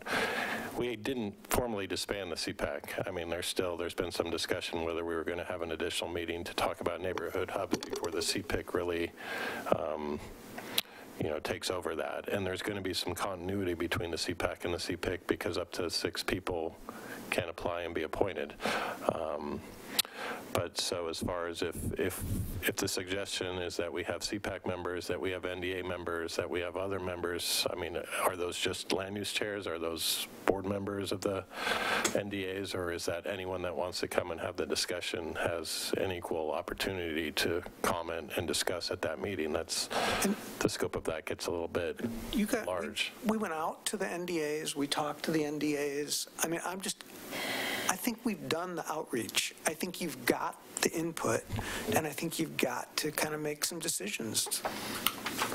And I think that there's going to be additional opportunities for community involvement in the follow-on CPIC for the next 18 months. Right. I mean, I think what I've heard, and the majority of the public comments I heard were people concerned about where these additional housing types are going to be allowed. Are we going to have 3- and 4-story apartment complexes right next to us? And what I tried to get in my comments to the following the public comment period was that there isn't discussion of that within the policies.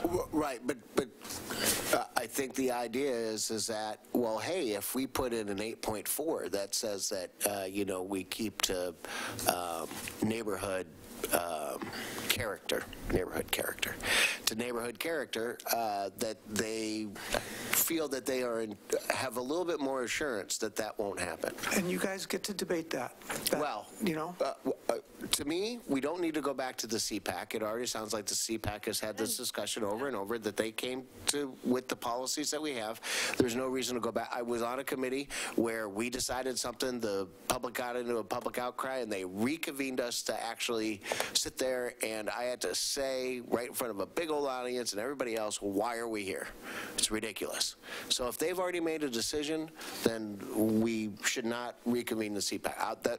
My only question was I wanted to hear staff's response and this committee's response on whether or not that was a good idea. It sounds like a lousy idea. The burden has passed to us. Right.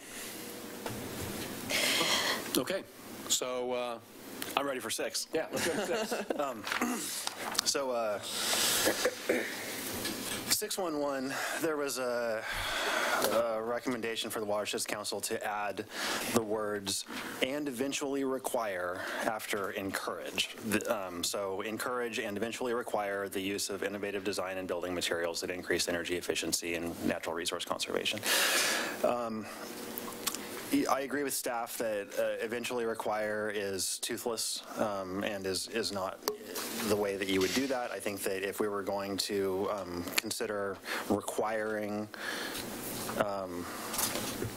energy conservation or resource conservation materials or design, that there should have to be thresholds. And we would have to identify triggers or metrics and thresholds that this condition is met, now something is a requirement, or now we revisit something as, becomes a requirement. But rather than say just and eventually require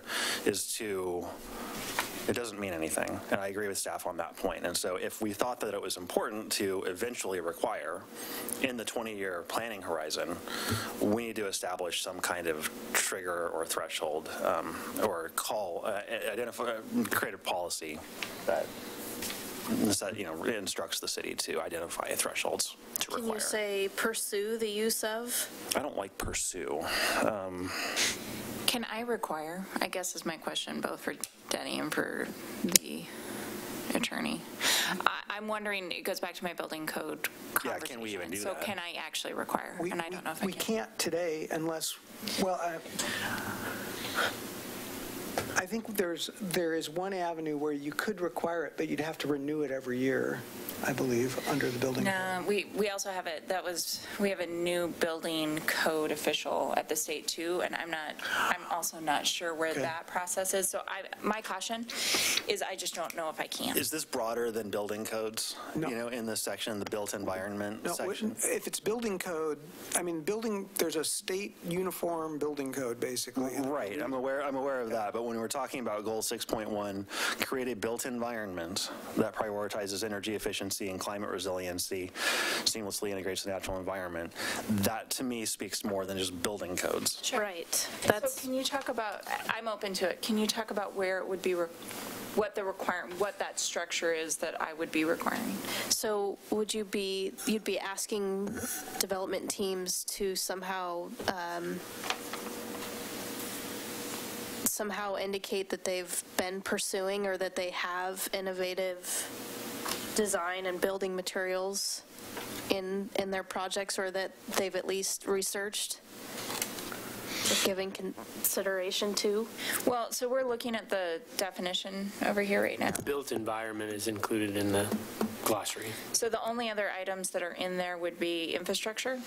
It says open space, infrastructure. Buildings, infrastructure. It says the physical components of an environment in which people live and work, including buildings, infrastructure, streets, and open spaces. So it could be design and materials for different kinds of infrastructure or open space that increase energy efficiency and natural resource conservation and minimize negative environmental impacts. Well, it does, then it closes the sentence with building development and operation. So it seems that closing makes it read like we're talking about buildings. Well, 6.11 is about buildings. Right. So I thought that's where you started. Right. Yeah, but that goes back then to the fact that I can encourage, but I don't think I can require at this point. Because of the building Because it's code. the building component, yeah. I don't think pursue is require. Absolutely, I'm great with the word pursue. Are you great with pursue? Who does not like pursue? I think encourage accomplishes that. Sure. And I think pursue is a better word. How do you frame the difference between those two words? Between encourage and pursue? Yeah. But how do you encourage my kids to get out of bed, but they must pursuing. How do you pursue without requiring? I need to see effort. Do you require Who grades effort? that effort?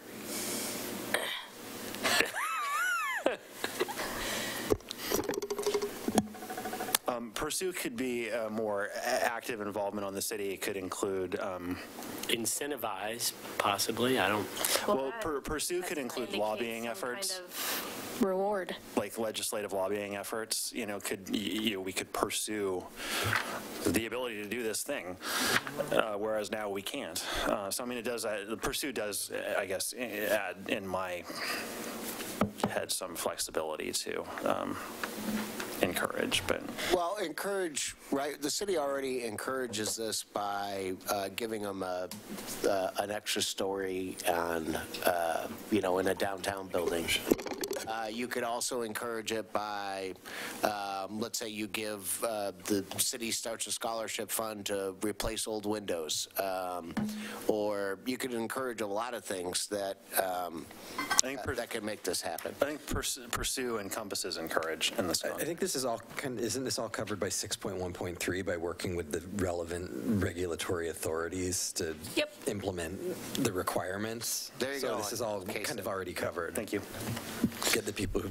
And just to complicate things further, Mr. Kraska pointed out to me that we actually have a policy in policy 5.4.4, which has very similar language, the encourage and eventually, that actually does say encourage and eventually require green infrastructure and development practices. Yeah, I thought I saw that. So we'll want to be consistent with whatever we decide. Please be consistent. I don't like the eventually required piece, but I was trying to think back to why we put that in there, the CPAC, because there was a reason. Did CPAC do that, or? You could end up in a place where in 15 years we have control over building code. And I think that this would, if we had control over building code, be a clear indicator that at the time the body was trying to get us there. I think the hard part for me is that and encourage may be after this comp plan exceeds its life expectancy, because I can't guarantee that that's going to happen before.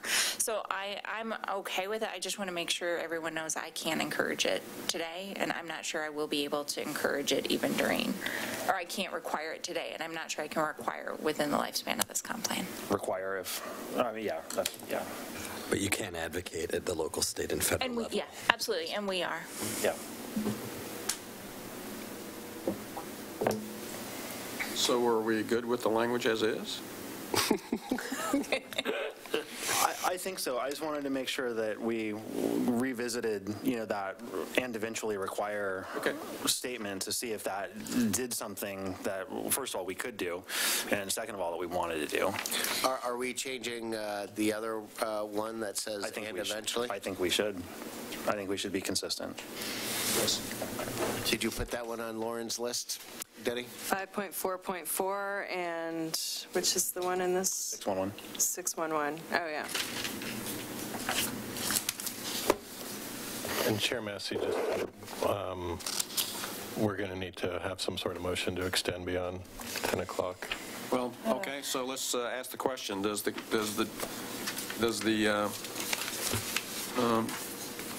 Planning Commission want to extend beyond? I move that we extend to 10:15 just to allow ourselves enough opportunity to wrap up. Okay, I agree. Second. Did you second, or you? Yeah, I know. I realized that I should have. Let me second. I'm pursuing the end of this meeting. I thought that was a question. Second. The answer is second, yeah. Right. So is that a second by Burns? And then... So fast. I think we need to vote. Oh, yeah, that's true. It's 10. Right out of time. Aye. Aye. Aye. I think we were three seconds late on that one. Let's go on the record opposing that. So we're trying to. I'm going to wait till the minutes come out. Okay, I'm going to get started on, can I move on? The climate action plan, is that going to be included in the ancillary documentation section that's not currently in print? That's correct. Yes? No. No? No. No? We weren't going to make the climate action plan an ancillary document to the comp plan. Oh, I thought we were. Are you referencing it? We're referencing it. It should be in there. Yeah. I don't know why you guys are so afraid of the climate action plan. No, it's going to be updated every 3 years. So then Going to need to do a legislative amendment every. It exists in its own place. I don't think we want to make them go through a comp plan amendment when they update the climate action plan. That is way more complicated. Oh, I see, because they're updating, because it's now an emergency. If we make it an ancillary document, then you have to adopt it as a plan, as a part of it, as a comp plan piece. Yeah. Okay, but it can be referenced. It can be referenced. Okay. It's a thing. Yeah. 6.2.1 Increasing the quantity, quality, and variety of Milwaukee's active, I think the word alternative transportation options should be included, and then including trails, bike lanes, sidewalks, and transit. Active transportation is the preferred term, though. They are no longer alternatives, because that implies that there's a preferred. Okay, I can buy that. 6.2.2, we reference last mile solutions, which seems like either a standard I'm not aware of or a quote from some. It's an accepted term for the last mile between It's an like industry a light rail term? station and yes, it is. Did we put Okay, that so in it the doesn't glossary? It is in the glossary. Okay, great. I need to read the glossary. I apologize. Yeah. You didn't get that far in the document? Commissioner Edge, can you clarify? I want to go back to that 621. The definition of active transportation is actually in the glossary, and I'm going to rely on perhaps your expertise. Is transit considered active transportation? Yes and no. Because of the last mile? There, in some contexts, I have seen transit included in active transportation, although I've also seen some prefer to not include it. But because when you get off the bus, you're a pedestrian, I think it's acceptable to include it. Okay, because it's currently not in the glossary under the definition of active. I mean, we could review kind of what the industry standard is for that definition. And go with that and be consistent with other jurisdictions, I think, would be the best thing to do. But I've seen it both ways. Okay. Is there another place where we talk about transit? There probably is. I think housing and urban form. I'm not opposed to transit in and of itself. I just don't know that. Yeah, I'm not sure whether the preferred way would be to enumerate it separately from active transportation or not. When we list it, we define active transportation, and then we continue down with the list of what's defined in the glossary except for transit. That's part of why we're asking. Oh, right, yeah. I think we ought to take it out, actually. I don't think of active transportation as transit. It's something that you are. Sometimes use of transit involves active transportation, but it doesn't have to because you can park and ride. Yeah. I think you're burning calories when you're actively transporting. Yeah, I know. That's why I tend to default to it being distinct, but I have seen it inclusive. And I would just recommend we talk to Assistant City Manager Kelly Brooks, because she is going to care desperately one way or the other. So I just want to make sure from her experience that we reflect that.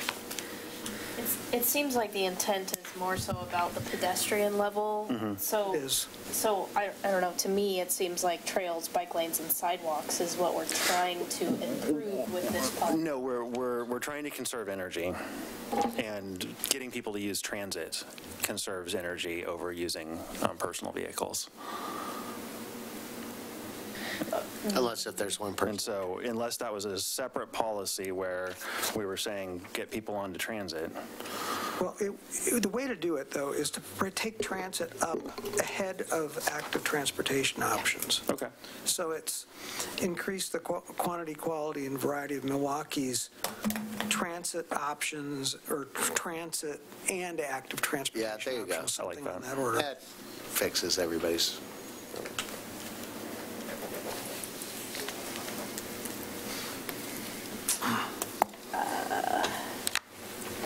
Does that transit, when you talk about carpools, does any of that get to the, that was talked about tonight, was the kind of the capacity for parking at carpool stations and kind of max stations, which I agree is a problem?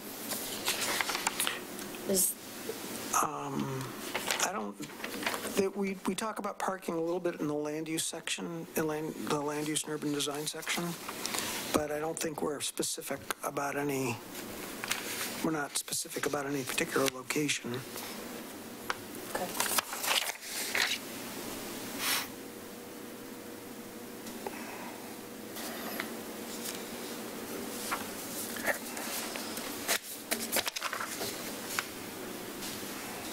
Uh, 6.2.7, that seemed like an odd place for stormwater management systems, unless I'm not understanding the intent behind this. Utility infrastructure.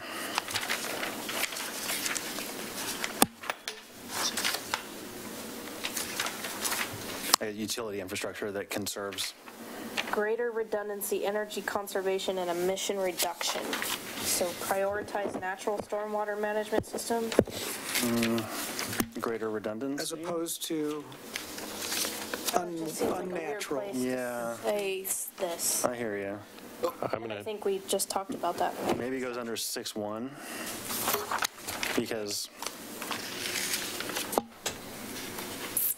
Yes. it's built environment. Yes.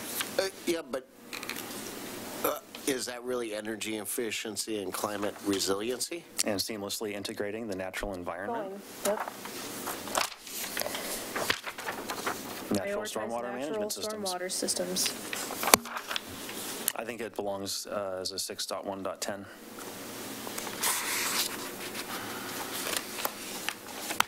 All right, I don't care. I was going to suggest that in 6.2 we include something about diversified utilities and storage, particularly renewable energy. 6.2.4, for example. And 5. Oh, that's vehicles. Which is one way to diversify in storage. I'm sorry, can you repeat what you're looking to add on 6? Just language that supports diversified utilities infrastructure and storage of energy. Like, for example, a great place to include that would be 6.2.4. Renewable energy is. Well, could you just add storage to 6.2.4? Yeah. Or infrastructure related to. Yep. But you can't say, don't say reduce storage and barriers. Well, you want to increase storage, right? Reduce barriers to developing renewable energy projects and energy storage. And yeah. Okay.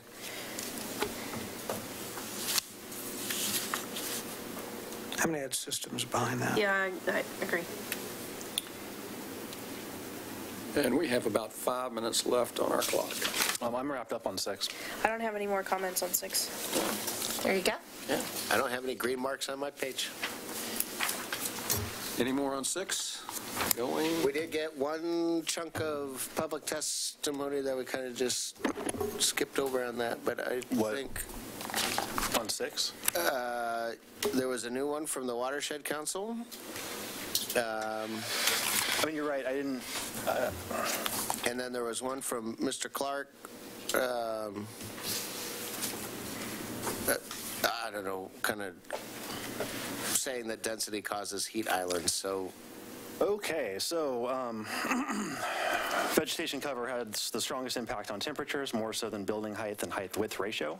Maintaining and restoring vegetation is a key consideration in mitigating the urban heat island effects. It is not density, it is open space and vegetation. That is the, and this is from a study, the effect of urban density and vegetation cover on the heat island of a subtropical city. Chapman et al. Enter that into the record. Somebody hand that man a gavel. And then, yeah, and so you just, you don't believe in the North Clackamas Watershed Council? I think that I agree with staff that this is one of those things that might be better suited for the development code. Okay. And I'll take the heat from Neil on that one. Anything else on 6? For them. No. Okay.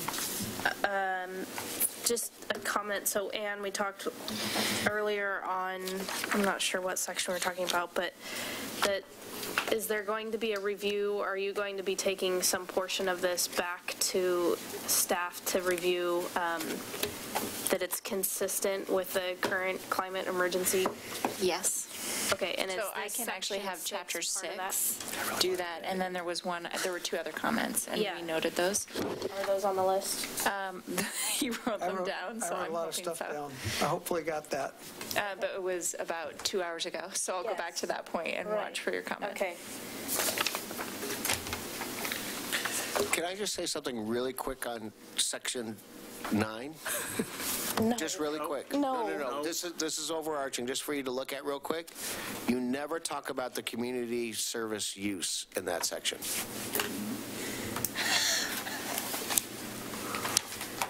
I don't think we need to, but I'll look. Okay. Like I said, that's an old note because maybe that's been satisfied, but but you no longer need major master plans anymore. I'll take a look. So for my clarification, the next meeting is no public testimony? Right. And so is it a work session? No. No? You're Still public? you're still in deliberation. Okay. You're going to continue this hearing until Okay. February 11th. So it looks like we're maybe halfway, a little less than halfway? We have, before my time, this body has convened on a Thursday to continue a hearing. Are we far enough through that we feel comfortable waiting to the 11th? Should we try to get in? Next Thursday is the mayor's State of the City address. I think I'm going to be there. Yeah, okay. If we're missing March 3rd, which we are missing March 17th. Yeah. So our target date right now for council is the first meeting in April, which I will talk with the city manager and the city recorder tomorrow about scheduling, and we'll just try to see how that works. So right now, what I'm thinking is we've probably got both meetings in February. Okay. I will also say, I think the planning director was really wise, and at our last meeting, put this on as 90 minutes to the council agenda for April, the first meeting in April already, so I think we've already scheduled around it. He's old and wise. Very wise. Very old. So I think that maybe if we get into dire straits, we may consider Thursday after the 11th. To see what we can get done in the next meeting or two. Okay. So that we don't have to extend beyond 10:15, do we want to adjourn? I'd like to make a motion to continue the public hearing. Right, don't I have to do that? I'd like to make a motion to continue the public hearing on file, somebody give me the file. CPA. -2019. -2019. -001. For a date certain of February 11th. Second. All in favor? Aye. Do the commissioners or staff have any other business or updates? I do. What? We need a planning commissioner to be assigned to CPIC, and 3 of you, your terms expire on March 31st. So I'm hoping you will all want to re-up. We'll contact you. I found that out the other day when I was looking for your phone numbers.